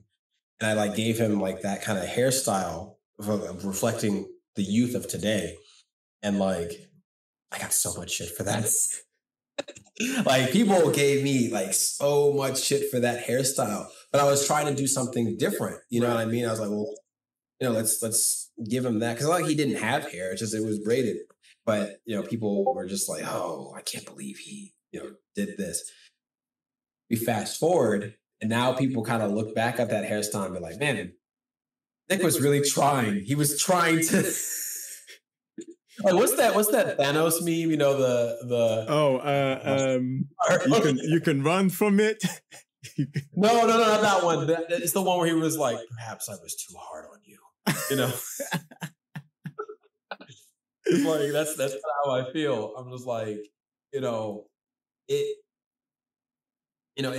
lit a fire in some people, and people like really appreciated it. But I think when it comes to like this industry, listening to those Black voices and being like, hey, maybe don't do the same haircut that's been done a million times. And it's not like people aren't privy to it. It's been enough years now. I know things are in development. I know things like that happen that take you. But when you see it and you keep seeing it, it's just like, okay, you should probably avoid this. So we're gonna join the roster of the comb over locks. Everybody's. I thought about like doing like a really funny comic about this. Like, I was gonna do something where I don't have time to do this, obviously. Just like it's like a dark room, and the spotlight like this shines down on like whichever character it is. In this case, Eddie Gordo. He's got the locks that we all know, and then these hooded figures step out of the shadows, and one by one they unveil their hood, and it's a character from fucking, I don't know, some Riot game, got that hairstyle. And another character stepped forward, and then takes the hood down, and he's got that hairstyle. And they're like, their time has come, and then it's just another character steps forward, and it's Echo. Another character steps forward, it's Miles Morales. And then like one person walks up with like the clippers, and it's like, it has to be done. He takes it off, and it's Killmonger. And it's just like, you're looking around, and you're seeing all these characters with the same hairstyle. And it's like, oh, you thought you could escape? You've been indoctrinated into. And it's like, no, please. They just shave it. Oh, dude. It's so... Like the initiation. Oh, man. It's like the Illuminati of black hairstyle. At this point, it's like, no, they got it. Like, that's how we react to it. Like, we react to it. Like, it's like, no. Oh, they got him. They got him. It's so bad that everybody has the same reaction. I mean, as soon as I mentioned it, you already know, like, because it's right there. And for us, it's like, yo, like, it's almost like they've never been to a barbershop. When you go to the barbershop and you got the poster, right, with different haircuts, you even got Ludacris in it, even though you're not supposed to have Ludacris in it. But it's like, how do we have all these things and they just don't care of making sure when I'm buying your product, that it's also going to represent the stuff that I love. Do you know what I'm saying? Especially if it comes to characters customization, we're living in an era where it's like more and more customizations, but when it comes to our hairstyle, it's like, it's so minuscule, and people are always vocal about it. But as we can see, 2 days ago, another one pops up, and this is a well-known character. I can't imagine what people in Brazil are going through right now. They're probably rioting in the streets right now. I think, and it's not like, well, all right, receptive to criticism. Like, I think it's just, in those rooms, it's a matter of like, we probably should have just had that one guy. We should talk to that one guy about this. But sometimes they don't know. And it's just like, wait, is that actually offensive? And it's like, yeah, like, just like, oh, okay, well, like, and I only say that because of like my experience with working with like Japanese people. They really, really don't want to offend. Yeah. So it's kind of like, it's like, hey, don't do that. And it's like, oh, is that bad? Should we not? It's like, yeah, don't do it. It's like, okay. It's just like, we'll change it. And that's just kind of like how that usually works. In this case, it's like, here's the other thing I would want to say. And I think this is really important. If you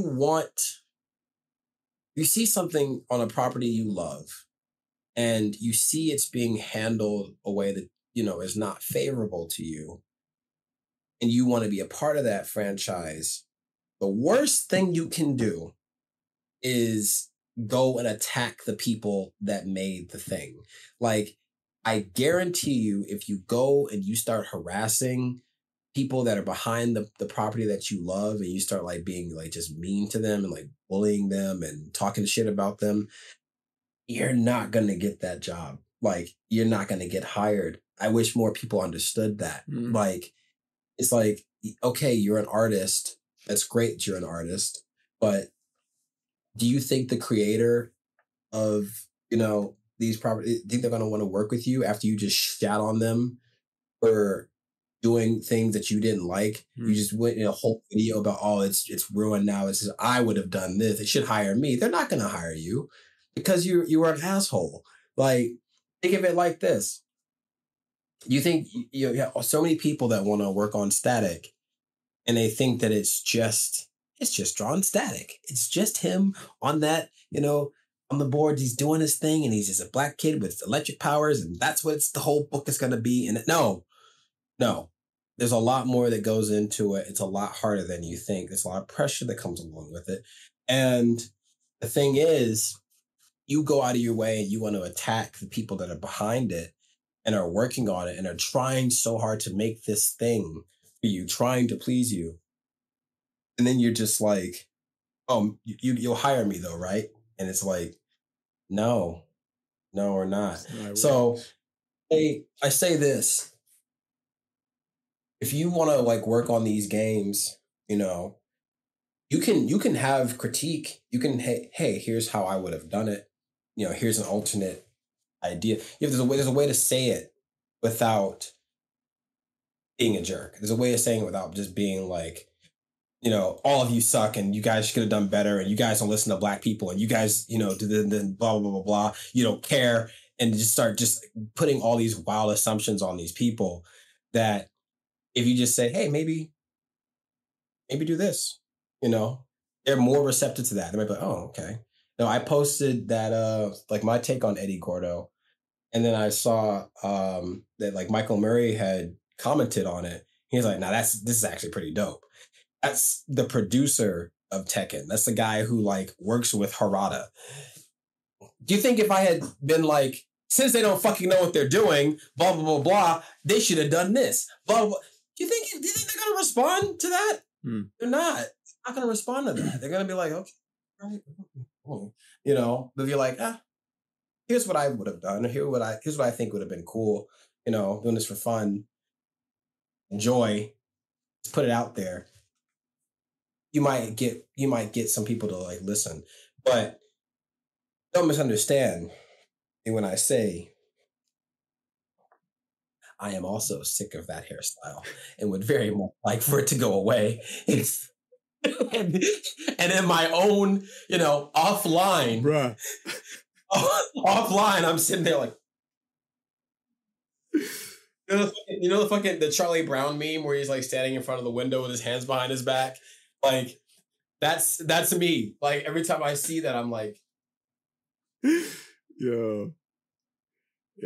I think that's everyone. When it comes to that, man. Like they did the haircut again, you know.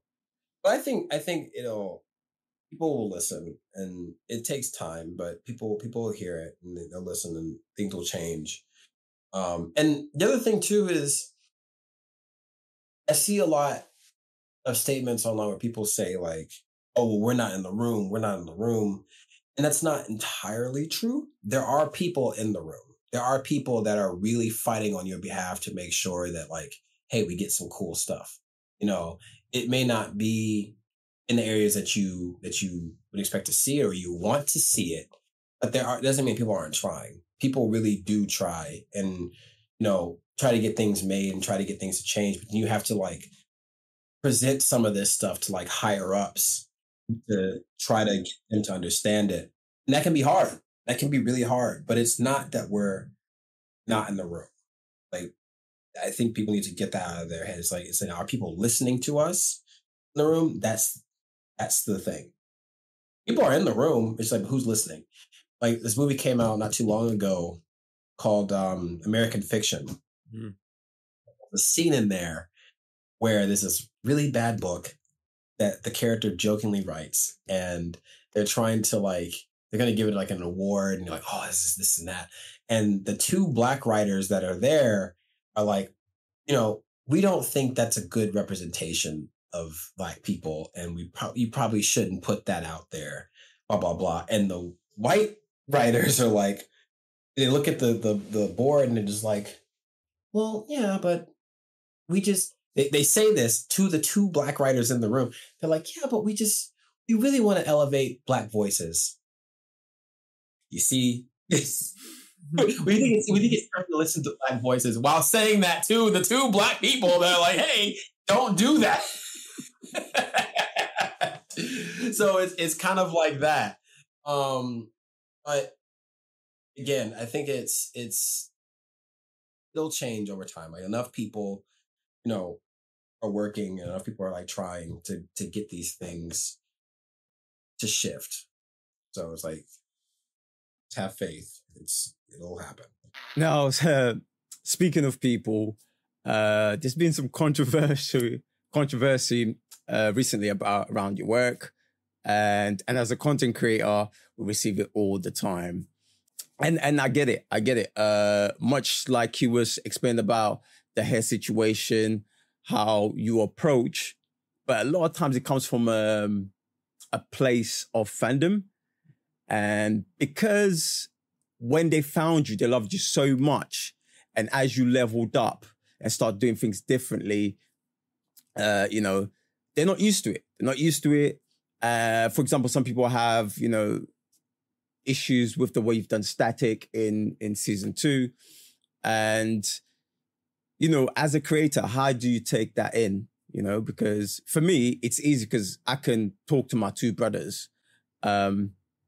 While it might be harder for other content creators or artists if they don't have someone to confine with and have these hard conversations with, you know. So I feel like this is the perfect opportunity for us to break it down and also shine the light on those who may have made that mistake in the past. You know, hard criticism and, you know, where they can be like, oh, hold on, you know, I hear what these guys are doing and that they care. It's just that I don't have all the information and I'm just overexcited, you know. I think my first mistake is I care way too much about what people think. I honestly do. I care way too much about what people think. And I try too hard to show people that I'm human. You know, I try too hard to show people like my flaws and be like, hey, you know, just a regular guy. But people don't really want to hear that. Like they don't see it that way. They're just like, well, no, you're the guy.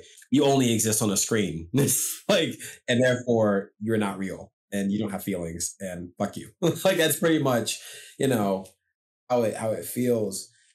I used to vent those frustrations and, you know, try to, you know, meet people where they're at and try to like talk about it and express to people like how difficult some of these things are.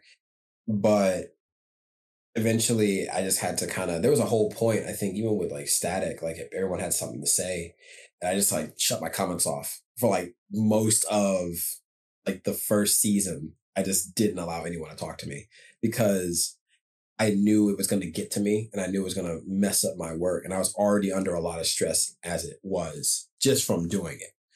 So I just needed to like kind of keep going. Some people see that as like, oh, he's standoffish or he doesn't want to talk. It's like, no, it's not necessarily that. It's just, I have to focus and I know that I'm going to internalize what's being said to me and really, really, really, really like break it down to the point where it's just like, it consumes most of my day. It's just like, oh man, you know, and I'll take it to heart.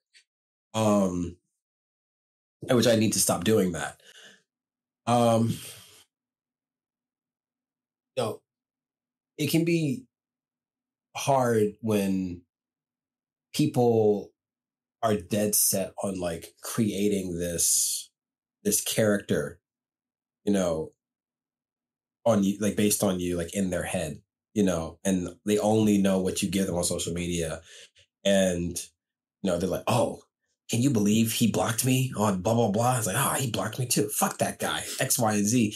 But they don't consider, it's like, did I say some rude shit to him?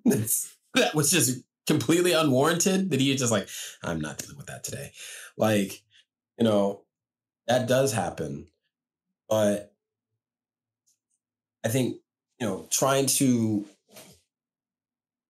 consider everybody else's feelings and not being kind to myself is something I have to really stop doing. So I try to talk to my friends about it. I try not to go online as much anymore when something is really, really hard. Now, like my girlfriend, she catches me like saying some like emo sad boy shit. She's like, delete it.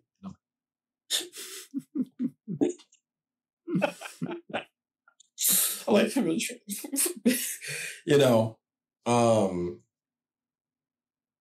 you know, it's tough because I was like, I wish that people really understood that, I'm just a person at the end of the day, and like I have goals and ambitions, and I have bills, I have hardships, I have ups and downs, and just because I'm drawn, just because you see like a fucking like a blue check that you can fucking buy, like they need to understand that it's like that's not what it's about. Like all the stardom and all that shit. It's like that's not what it's about. It's like I just want to do my work. And I've always kind of been like that, where I'm like, I just want to do my drawings and not be bothered. Like I have extremely high anxiety.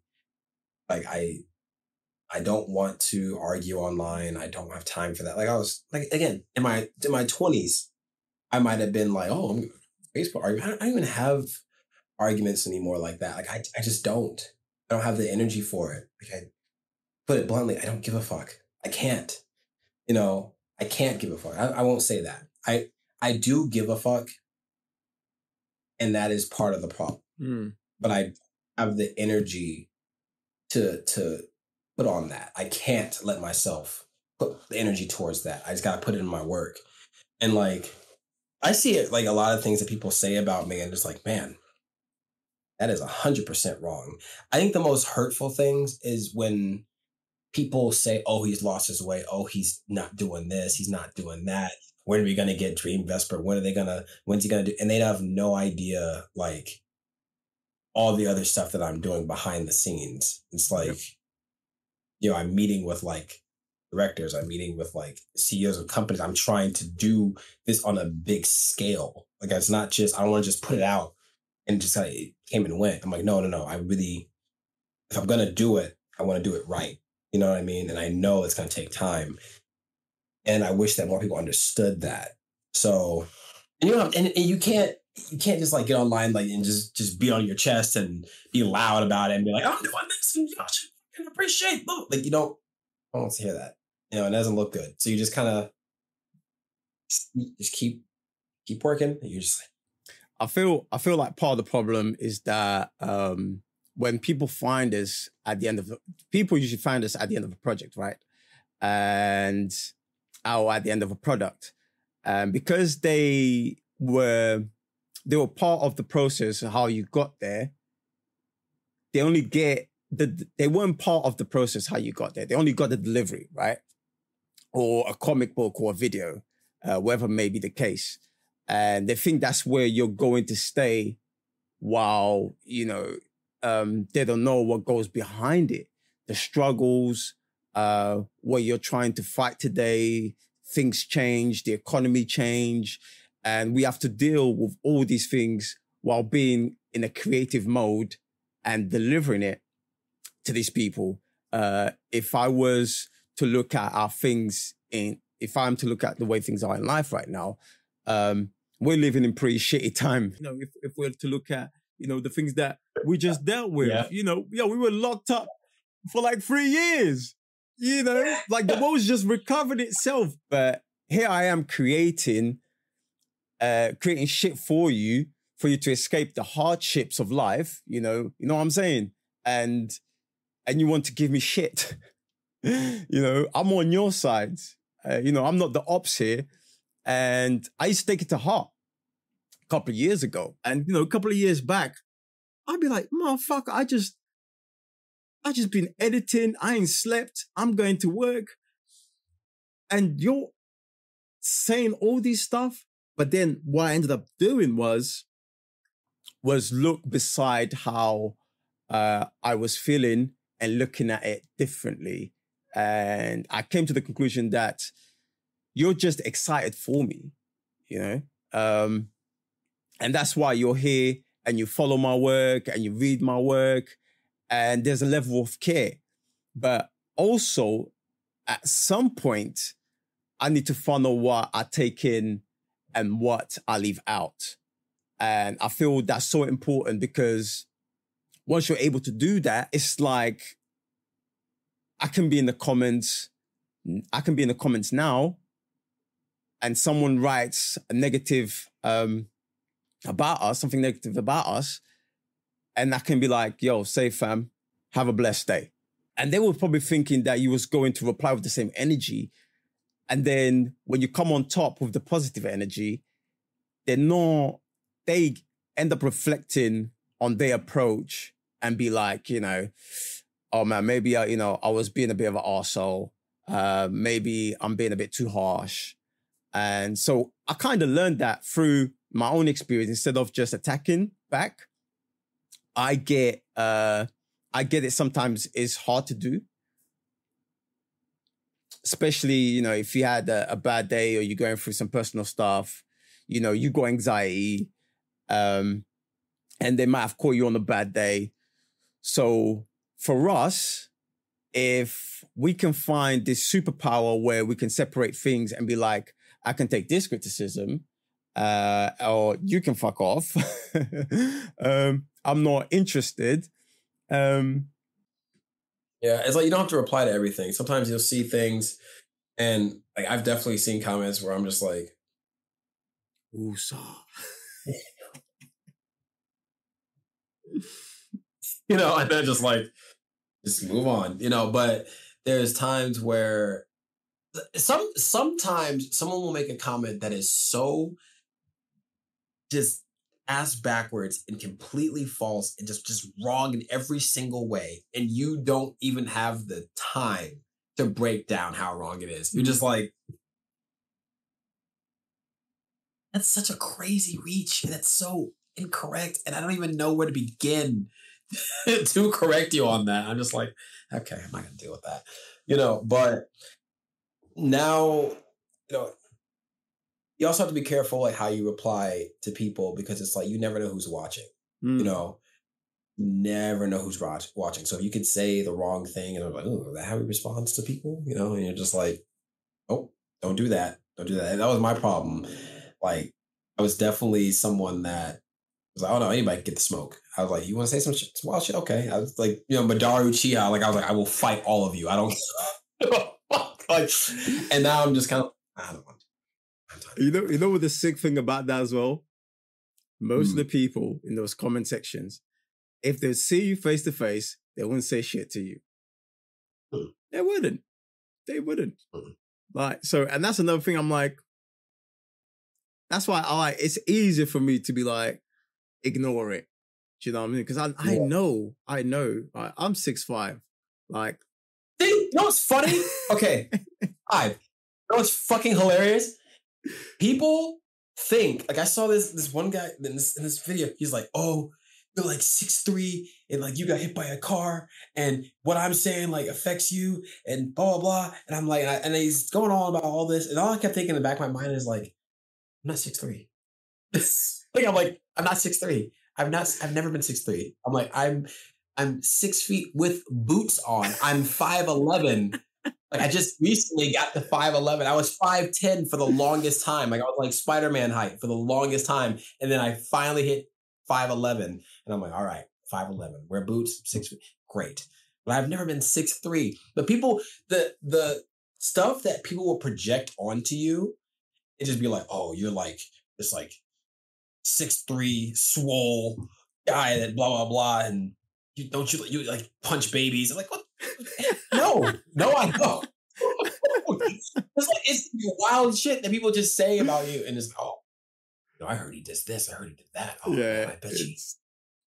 That kind of stuff is out of our control, and it's like I always have this conversation with other content creators, because it's hard because we do so much, and a lot of content creators really don't know how to deal with it.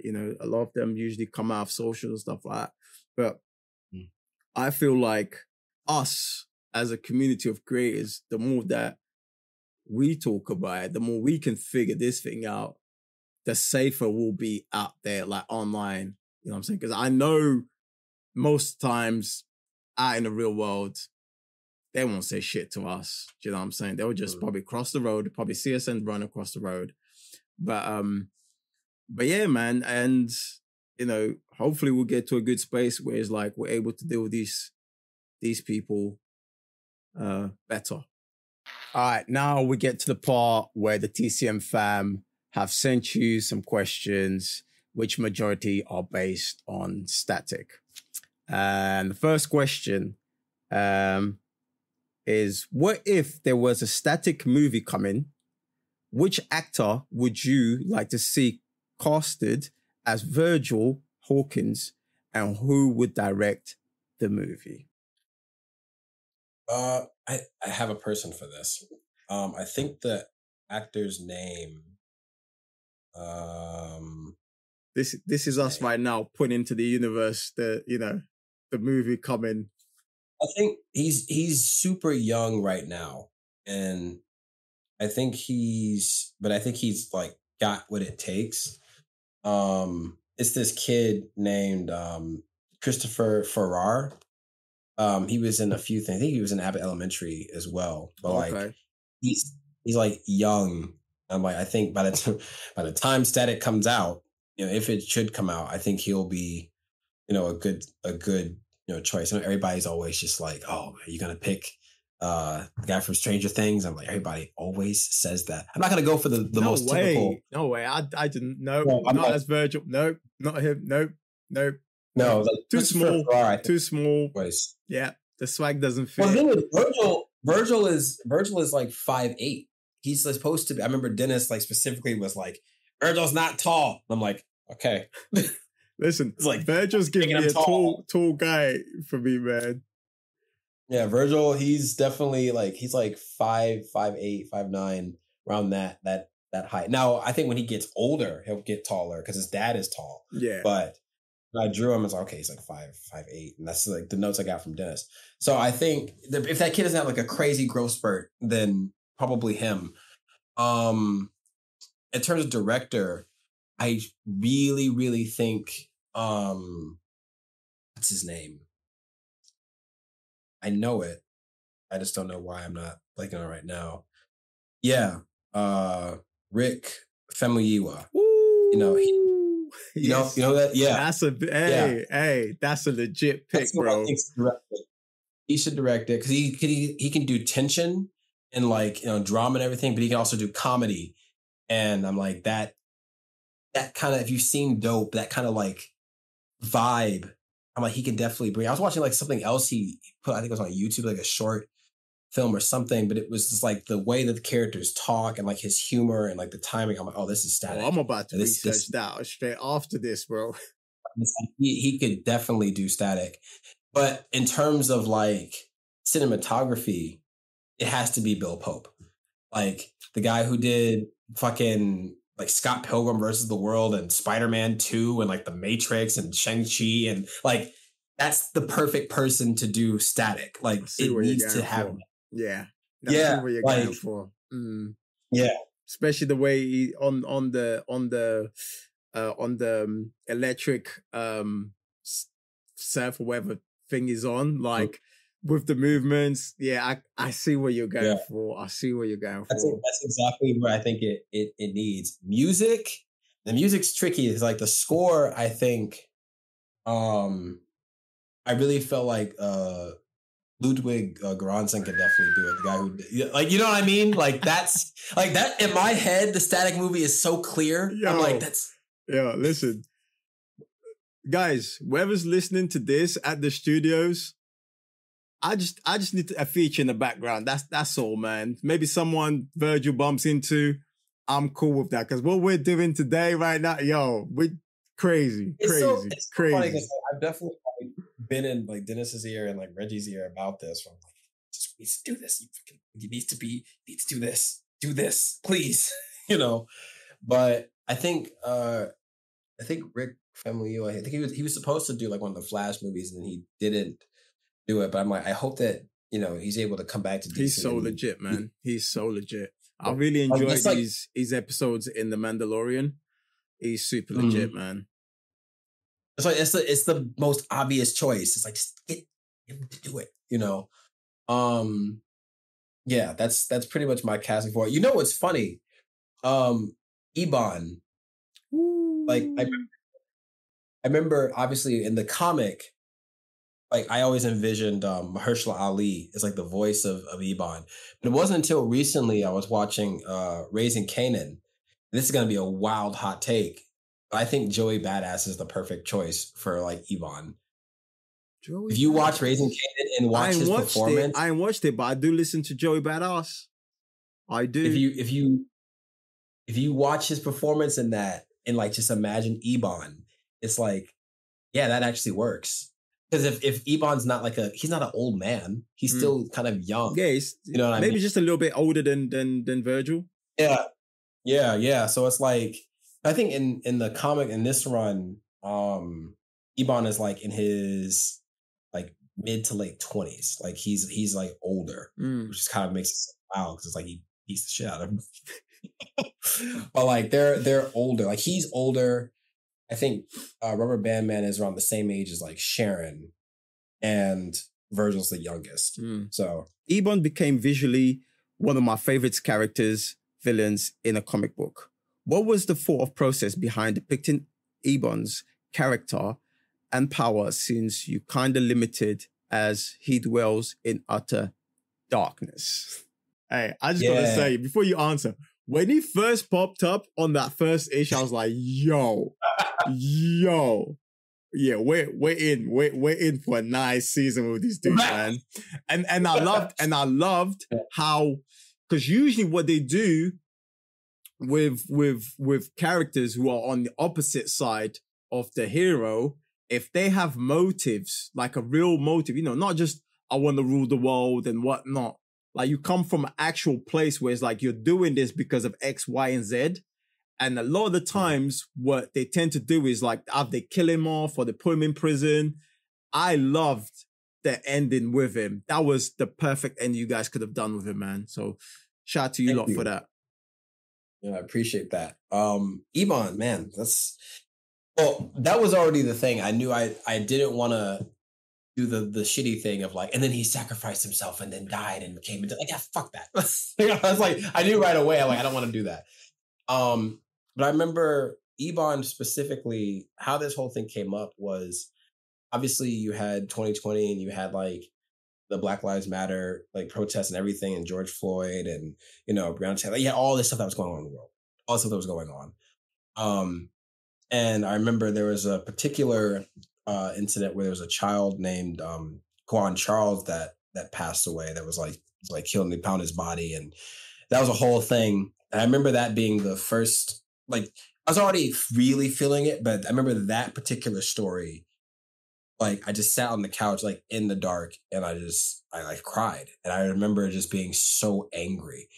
And the thoughts I was having, they were not the best thoughts at all. And I just remember just being like, I need to do something with this. Cause I I know that's not true what I'm feeling, but I have some feelings about the world right now. I need to find a way to put that into something else. And then I got brought on for Static, and this was like season 1. And I remember like wanting to do like stuff with Ebon, but I had this story in my head, that I had been like cooking, and I just really wanted to like do this thing. And I remember like pitching it to Dennis. And I remember just going in and be like, season 2, if I come back, I'll only come back if you let me tell this one particular story. And it involves Ebon. And I pitched it to him. I was like, The Wire, but with superpowers, but I told him the story that I wanted. And the original version of it even was even darker. I really like let it out and like told him I wanted to do. And Dennis was just like, holy shit. And I was just like, this is what's weighing on me, That's crazy because like you're saying it was darker. And when I'm going through this, I'm like, yo, this is deep. So I can't imagine how dark I wanted to take it. That's where Vita comes in. Because Vita definitely was like a great person to work with on this, because they were just like, okay, they wrote season 1, and it was just like, they wanted to help me like really refine the story and like get it out the best way we could. Because there were so many things that we had to do. And obviously, with DC Mouse, and there's certain things you got to put in, and mandates you have to meet. And you're like, okay, I got to put this character in. And then there's a whole thing, because you have to. It's just part of the job. It's what comes with it. You have to do it. So anyone that's watching this and it's just like, I want to do this perfect stuff. Well, guess what? Even though you're hired to write it, even though you're hired to draw, there's still gonna be updates. There's still gonna be things they're gonna ask you to do that has little to nothing to do with what you intended. And you have to figure out how to put it into the story and make it work. That is your job. Sorry, I don't like it, but that's the job. So anyway, I feel like I have to say that because people will they're like, well, why did they put this in here? Why did they do it? It's like, because we have to. You have to do it. They don't get to do everything you want to do. I got to do I'd say about 75% of that I got to do. That's pretty good, man. That's pretty good. That's pretty good. And it was one of those things where Vita was really good at taking what I wanted to say and then kind of being like, okay, I see what you're going for. And then they would write something and I would write something and they're like, I would write it. And then Vita would okay, you should probably say this a little bit better. And okay, cool. And they were teaching me. And there was times they would just make me write this thing and they'd be like, nope, you got to do it. It's part of the job. I'm like, fuck, and it's like, just let it out. And I'm like, this is hard, but it was a learning experience and I'm really grateful for it because I was able to get my thoughts on the page and got to see what that was like. And they were just helping me. The one thing that Dennis told me that helped me, he was like, static is the light of Dakota. You can make everything else around it be dark as long as static remains light. He remains hopeful. And, that was the driving force. So I was like, me, so I fucking love manga and shit. I was like, I'm going to put him through the ringer. Let's test that. Let's test that optimism. Let's see, does that hold up? And with their permission, I was able to put Virgil through these things, but having Virgil go through all that and have someone, because we said it in the first season, it was oh, he saw classmates, die from the protests, the gas and all that stuff. And he was dealing with that, but it still didn't feel like it was directly linked to him. In this case, it's oh, this is something that is directly linked to him. You definitely feel it and by the end of the book, you can tell there's a massive growth within him, especially because what he went through and the relationship that he had with that kid, even him blaming himself and, then building a relationship with the kid's parents and you guys definitely took it to another level with him. Yeah. Issue 4, man. Issue 4 was tough. I remember people told me that issue 4 fucked them up. Like when Quincy dies, it hit people really hard. It hit me hard. It was so hard to write it. It was hard to draw. There was no part of that process that was easy to pull off. And there was no part of it where I was just there were parts where, remember when I was writing Ebon, and I would sit here and I was trying to get out what I was trying to say.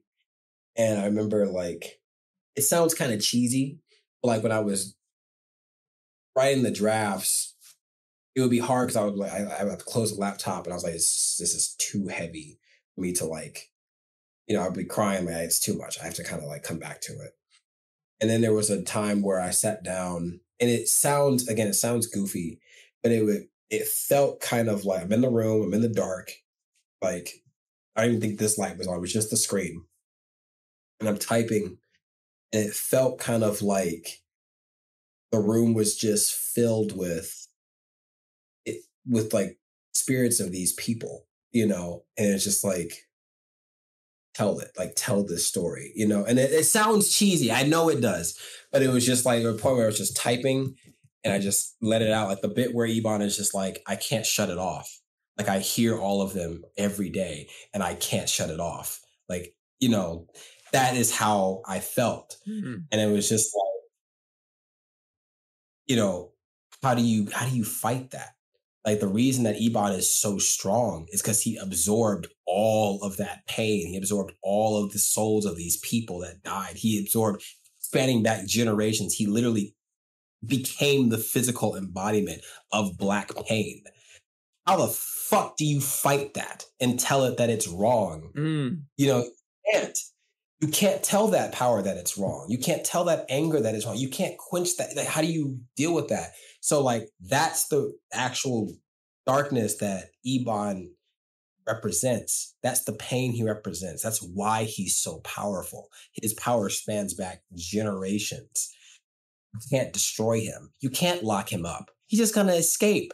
You can't put a bullet. So Iban is like kind of OP. He was way more OP in like the original drafts. Like I was like, this, you do that. But like I wanted to take it like a horror angle with him. Like, I remember Candyman being like a really big inspiration for how I was going to depict Iban in this. I didn't want him to feel like your villain of the week, like twirly mustache. I was like, no, I want him to feel like I wanted to feel like horror. Like Static's power is superheroes and all that stuff. Like he gets that kind of thing. His story is one of like a superhero. Iban's story is one of horror. Like what's to him is not heroic. What's happening to him is like something that's eating him up inside. It's scary. You know, it's like all these voices. Like it's a completely different movie. You know what I mean? It's a completely different movie. So I was like, well, what happens when those two worlds, you know, collide? And you got to see what happened with that. But yeah, it was, oh God, it was so much darker. It was darker. We was there dark. For a minute. We was there for a minute, man. And I feel like by the time we finished the last issue, there was like a sense of relief because it was like, yeah, you guys took us there, man. And I feel like that's the great thing about from where we start with season 1, and you completely turn on his head. Because like, yeah, like you've got, you know, they call the boomers, all that, you know, the riots and the protesting. And like, this is stuff that we see. Like, if you're not directly involved with it, like you see on the TV, you see on the internet. But then the difference between that and this one is like you feel it. And I feel like because you managed to establish that relationship with the kid, now you're like, oh, like that can be my little kid, my little brother, my neighbor. So then now I don't even want to fight Iban because I'm like, because even obviously he lost his brother as well. So I'm like, I don't know how you're gonna pull this out, Virgil. I don't know, bro. I don't know if I can be in your corner. And because I have a dark side, I'm like, yo, man, I'm no Virgil today, man. I'm with my guy today. Yeah. You know? Yeah. That's what I wanted. Like I wanted that exact feeling, which was the reader to kind of, I didn't want to tell the reader who to side with. Right. You know what I mean? It's like no, if you think like Iban, wrong. Because to be told, I'm Team Iban too. So I'm like, no. You know, that's how I felt. But Virgil is that part. And I think even with Vita, because it was interesting when we were writing this, like Iban in Static was kind of a conversation between Vita and I. You know what I mean? Because, let me try to not get emotional there. But it was like, I was seeing all this stuff and I remember like working with Vita and just being so angry. And like, I think the one that really threw me was when there's an upstate New York, this person came in to like a grocery store and like just started shooting up people. And he went to a community and just started like, you know, opening fire on people and like recorded this shit. And I remember just being so angry. And I'm like, do you see what I mean? Do you see why this has to, you know? And my way of thinking, Vita was like, but then you just create you just create one more, you know, if you think like that, you know. I don't want to like misquote them or anything like that, but that was basically the gist of what they were saying. Like, that's not that's not how you deal with it. As angry as you are, that's not how you go about it. And I'm just like, yes, this. But it's not, but I'm like, that's what these stories are for, right. Especially with Milestone in particular, specifically as a company is meant to tackle these issues. That's what Milestone represents. That's what it's always represented. It's what it's been made for.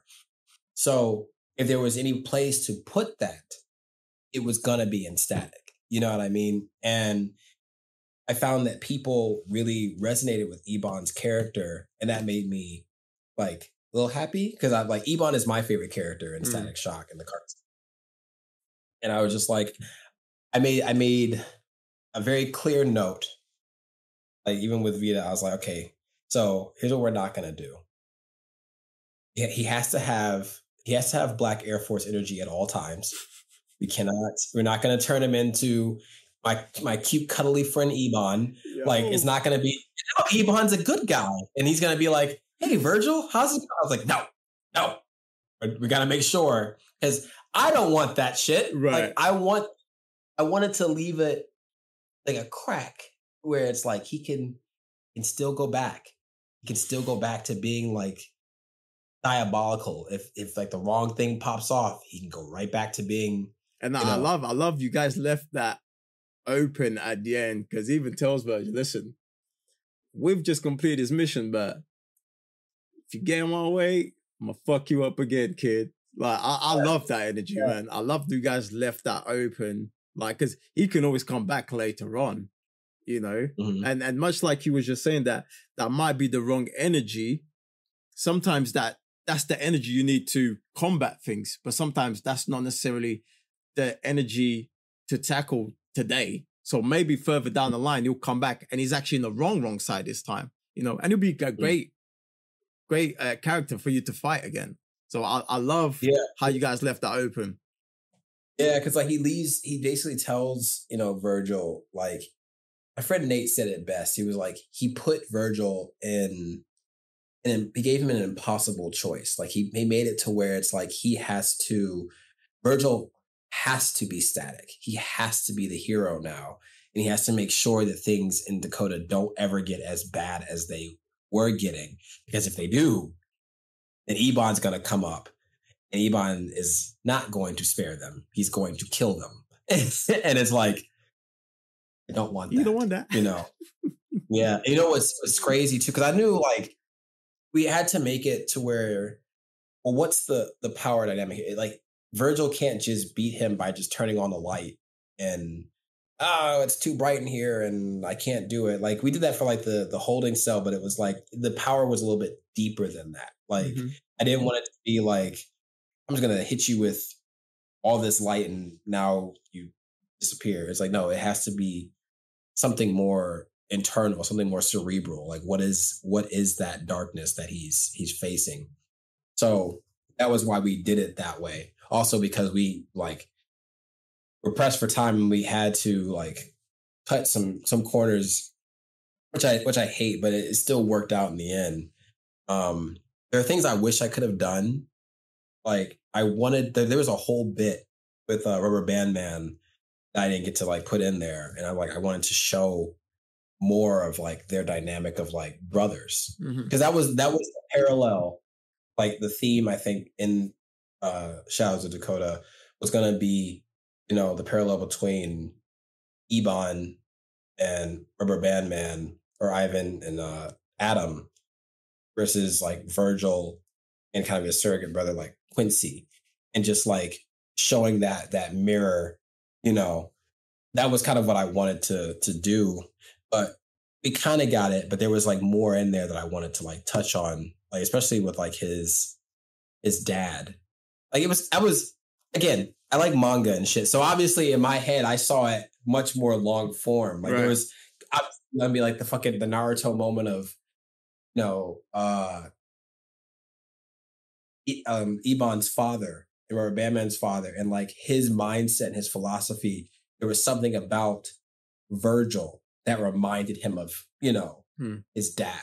I mean, like, you know how this goes, where it's just like, you remind me of him, a little bit. Like there were like those storytelling beats, which brings me to like my next point. Now, shut the fuck up, which is trying to incorporate those manga elements thematically, not just like on the aesthetic level, but like how the stories are told with static. I wanted to do it like that. I didn't want it to just look like the manga and anime. It's like, no, I really wanted to incorporate that kind of storytelling, that level of storytelling in this. So, sometimes I feel like I got in, sometimes I'm like, I got to do the American comic thing, but all in all, seeing people's reactions to it, let me know that we made the right choices. All right, so the next question is, one of the best things I enjoyed about static comics is the cinematic elements in the art and panel work, like how speed is depicted, depth of field, creative angles, broken panels, and splashed pages. Are these elements you think about from the beginning of the drawing, or are they editorial decisions later on in the process? Usually it's like at the beginning of the drawing. Like I would like write something, because that was the beauty of being able to write it, is I kind of saw it in my head, and I would like do the thumbnails, and I like, my passes would be in like, okay, let me think about this or that. And, I would just kind of do my own thing. And then we got pressed for time, and it was just like, okay, I gotta just go. I gotta go, and I gotta just go with what's in my head. But especially that first issue, for sure, that was definitely I'm gonna aim to make this look as cinematic as I can. Like, I remember that first that opening scene was inspired by so many different things. There was definitely Children of Men was definitely like one of my inspirations. The Foreigner. Yeah, The Foreigner with Jackie Chan, like the opening scene of that. And I think like Terror and Resonance. Like I was like trying to like get that kind of feel. And that was something that I knew, like, I'm like, I want it to feel like a movie. Like I wanted that. We didn't waste any time to get right. So yeah, I kind of know going in when I want things to be a certain way. There are certain pages even where I would just want like no dialogue, and I would like kind of fight to get like no dialogue in like certain spots, because it's like in American comics, it's like they'll put a caption there, and it's like it doesn't need a caption. Sometimes like in manga, that's like just that empty. That page. There's no Don't need anything else. Yeah. So like there was one page in particular that I knew right away that I wanted that beat in that scene. And it's a scene between Virgil and Jean when he's talking to his mom about like Quincy and everything, and he's like feeling bad. And like that page where it's just him like staring, and he just like goes like wipes his eyes or whatever. And it's just two panels, but there's no dialogue. And I remember like making a bit of a fuss about that page not having dialogue. I remember there was a whole thing of like, no, I think we should put like a caption now. I was like, oh, it's like, it needs to be. And then when it came out, people like in like reviews or whatever, I like heard like some other podcasts or whatever, and they would talk about it and like, oh, then we get this one page where it's just silence. And I'm like, fucking knew it. Like, I know my shit. And like it led the way I, and I was just like, yes. But that's the beauty of it. Like sometimes you just gotta fight, because as a creator, you just feel it, man. It's just there in the air. You know what's crazy too? It's like that's probably not the page you would expect me to like say it's like one of my favorite pages, but it's like you would think, oh, it must be this action scene, it must be that. Nope. It's this very small moment that I was trying to capture, and I'm like, I really want to show grief and make it feel real, not just like we just skimmed over it. It's like, okay, I'm back to normal. There's a bit where there's a double page spread where Iban is like, it's the page right after Iban like shows Quincy, Quincy's dead body, which is R.I.P. Quincy. And it's like so sad. And he's like, if you were any good, this kid would still be alive, basically, is what he says. And the scene where Virgil just like snaps, and there's what Vita wrote, like, it just elevated that double page spread on a different level. Like, I was crying, like, reading it. And it was just like when Virgil's just like, you don't get to use that grief like against me, and I was just like it's like Vita like wrote their ass off. Yo, Vita, I know. Listen, the Vita, she goes in, bro. I don't know, like, but I feel like there's parts I can tell it's her. Not that I know any of you two, but it just feels like, yo, this is Vita, because I also, that's one thing that it's the DNA of Static. Like, yeah, like, you get the action shots and stuff like that, but I feel like the shots that hit you, that hit home, are the emotional ones. One of the shots that stuck with me was in season 1 when Virgil's dad, I think the police come to the door and they fight him off, and then the dad says something slick he wasn't trying to be slick, he just says something about, being a black man, and she just snaps on, man, like, because she works at the hospital, so she knows how the industry is towards black people, especially. Yeah. I was losing my shit. I feel like at the time, the news came out about black women giving birth in hospitals and how I was like, I remember that. It's like she just wrote this at the same time the news came out to that, and I was just like, that shit hit home differently, and I feel like that's the DNA of this comic book. It's the family element is the stuff that matters. Action scenes, we see it all the time. Yeah, it makes it look good, but does it make you care about this journey that we're going for? And yeah, man, so whenever those scenes come up, I'm like, yeah. Vita definitely knocked out of the park. There were times where I would be stuck, and I'm like, and then Vita would come in and like they'd see that I did the best I could, and then they would come in and be like, okay. I'm like, yeah, that, and that was the whole. But there were times where I was like. There were times where I was definitely like writing my ass off too. Like, I remember a lot of the stuff in particular, when it came to like Ebon, I knew exactly what I wanted to say. You know what I mean? I struggled with like writing some of the dialogue with Virgil sometimes because I didn't believe it. You know what I mean?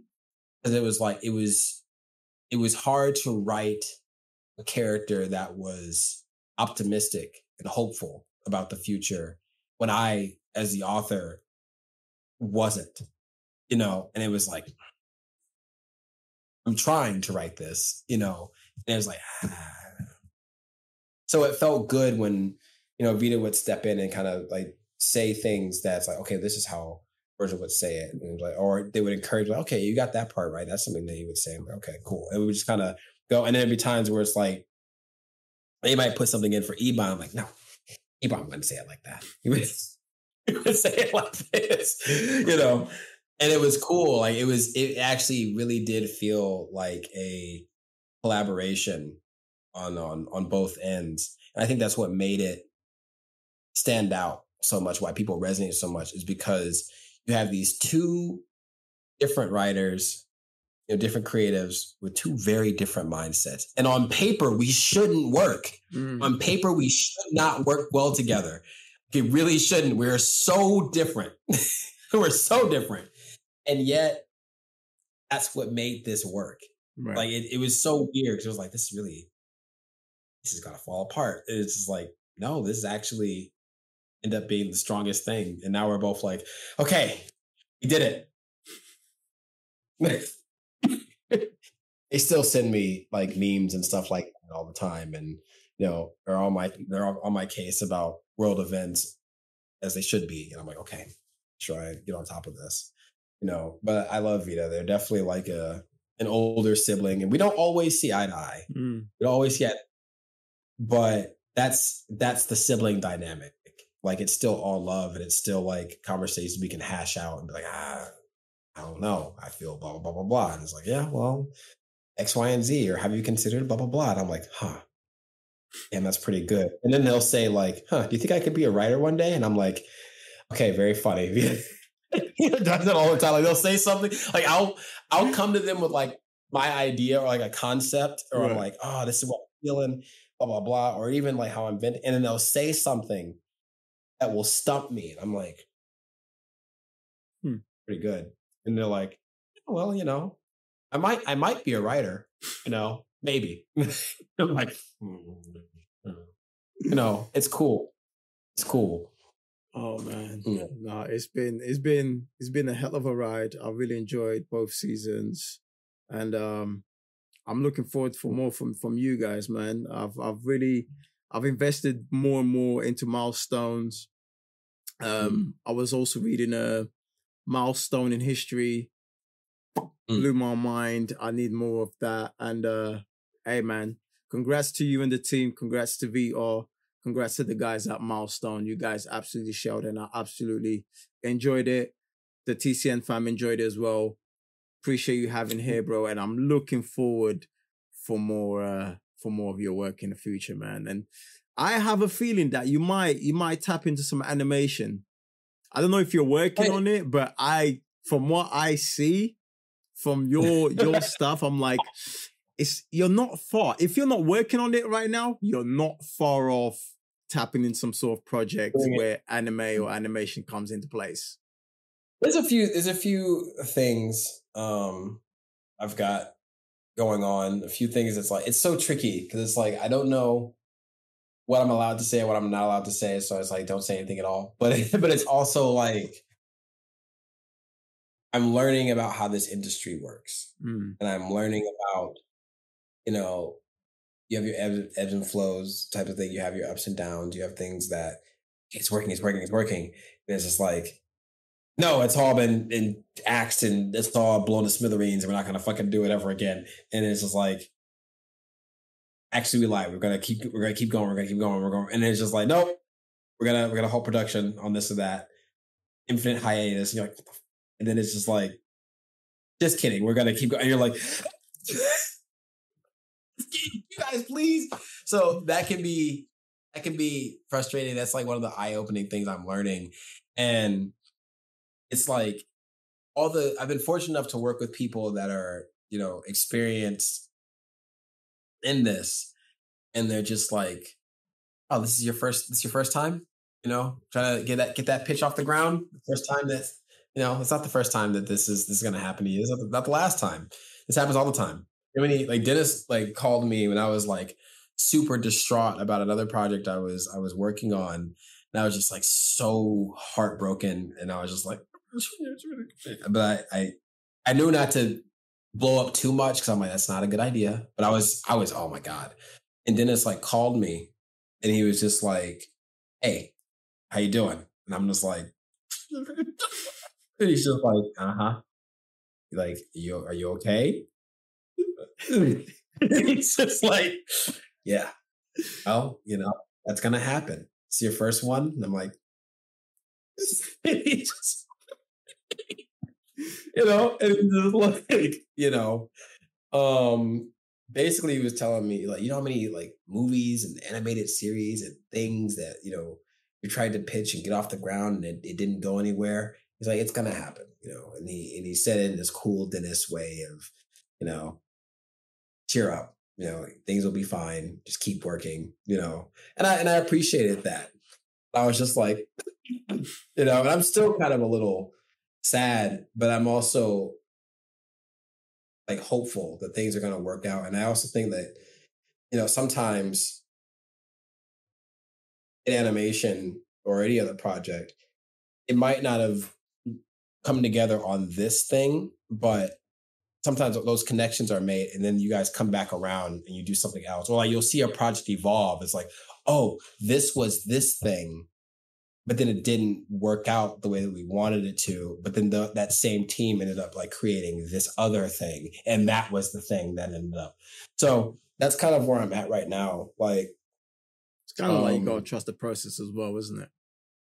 Yeah. It's wild. Like it's so hard. And I wish that people understood that. It's tough. People say that. They're like, oh, I want to get into the industry and I want to do that. And it's like, okay, great. You're in the industry now.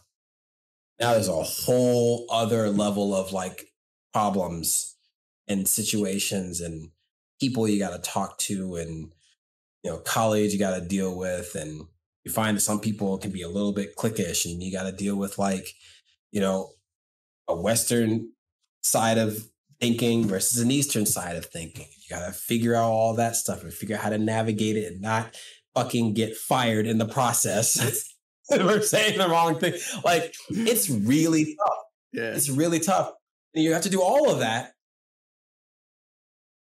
while still trying to, keep the lights on, while still trying stay to sane. pay rent, and stay sane in fucking New York. Like it's really tough. And people are like, just leave New York. It's just that easy. And it's like, yeah, well, with what money? I still have to find a way to make money to do that. Right. Moving costs money. Trust. Just grind,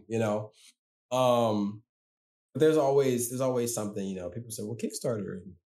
Everyone's going to have an answer for something. They're going to have an answer for every single thing you say. You're like, well, what about this? And they're like, well, you could do that. And you're like, okay, But I would say there's some cool things on the horizon. I know I've got like another meeting for another project.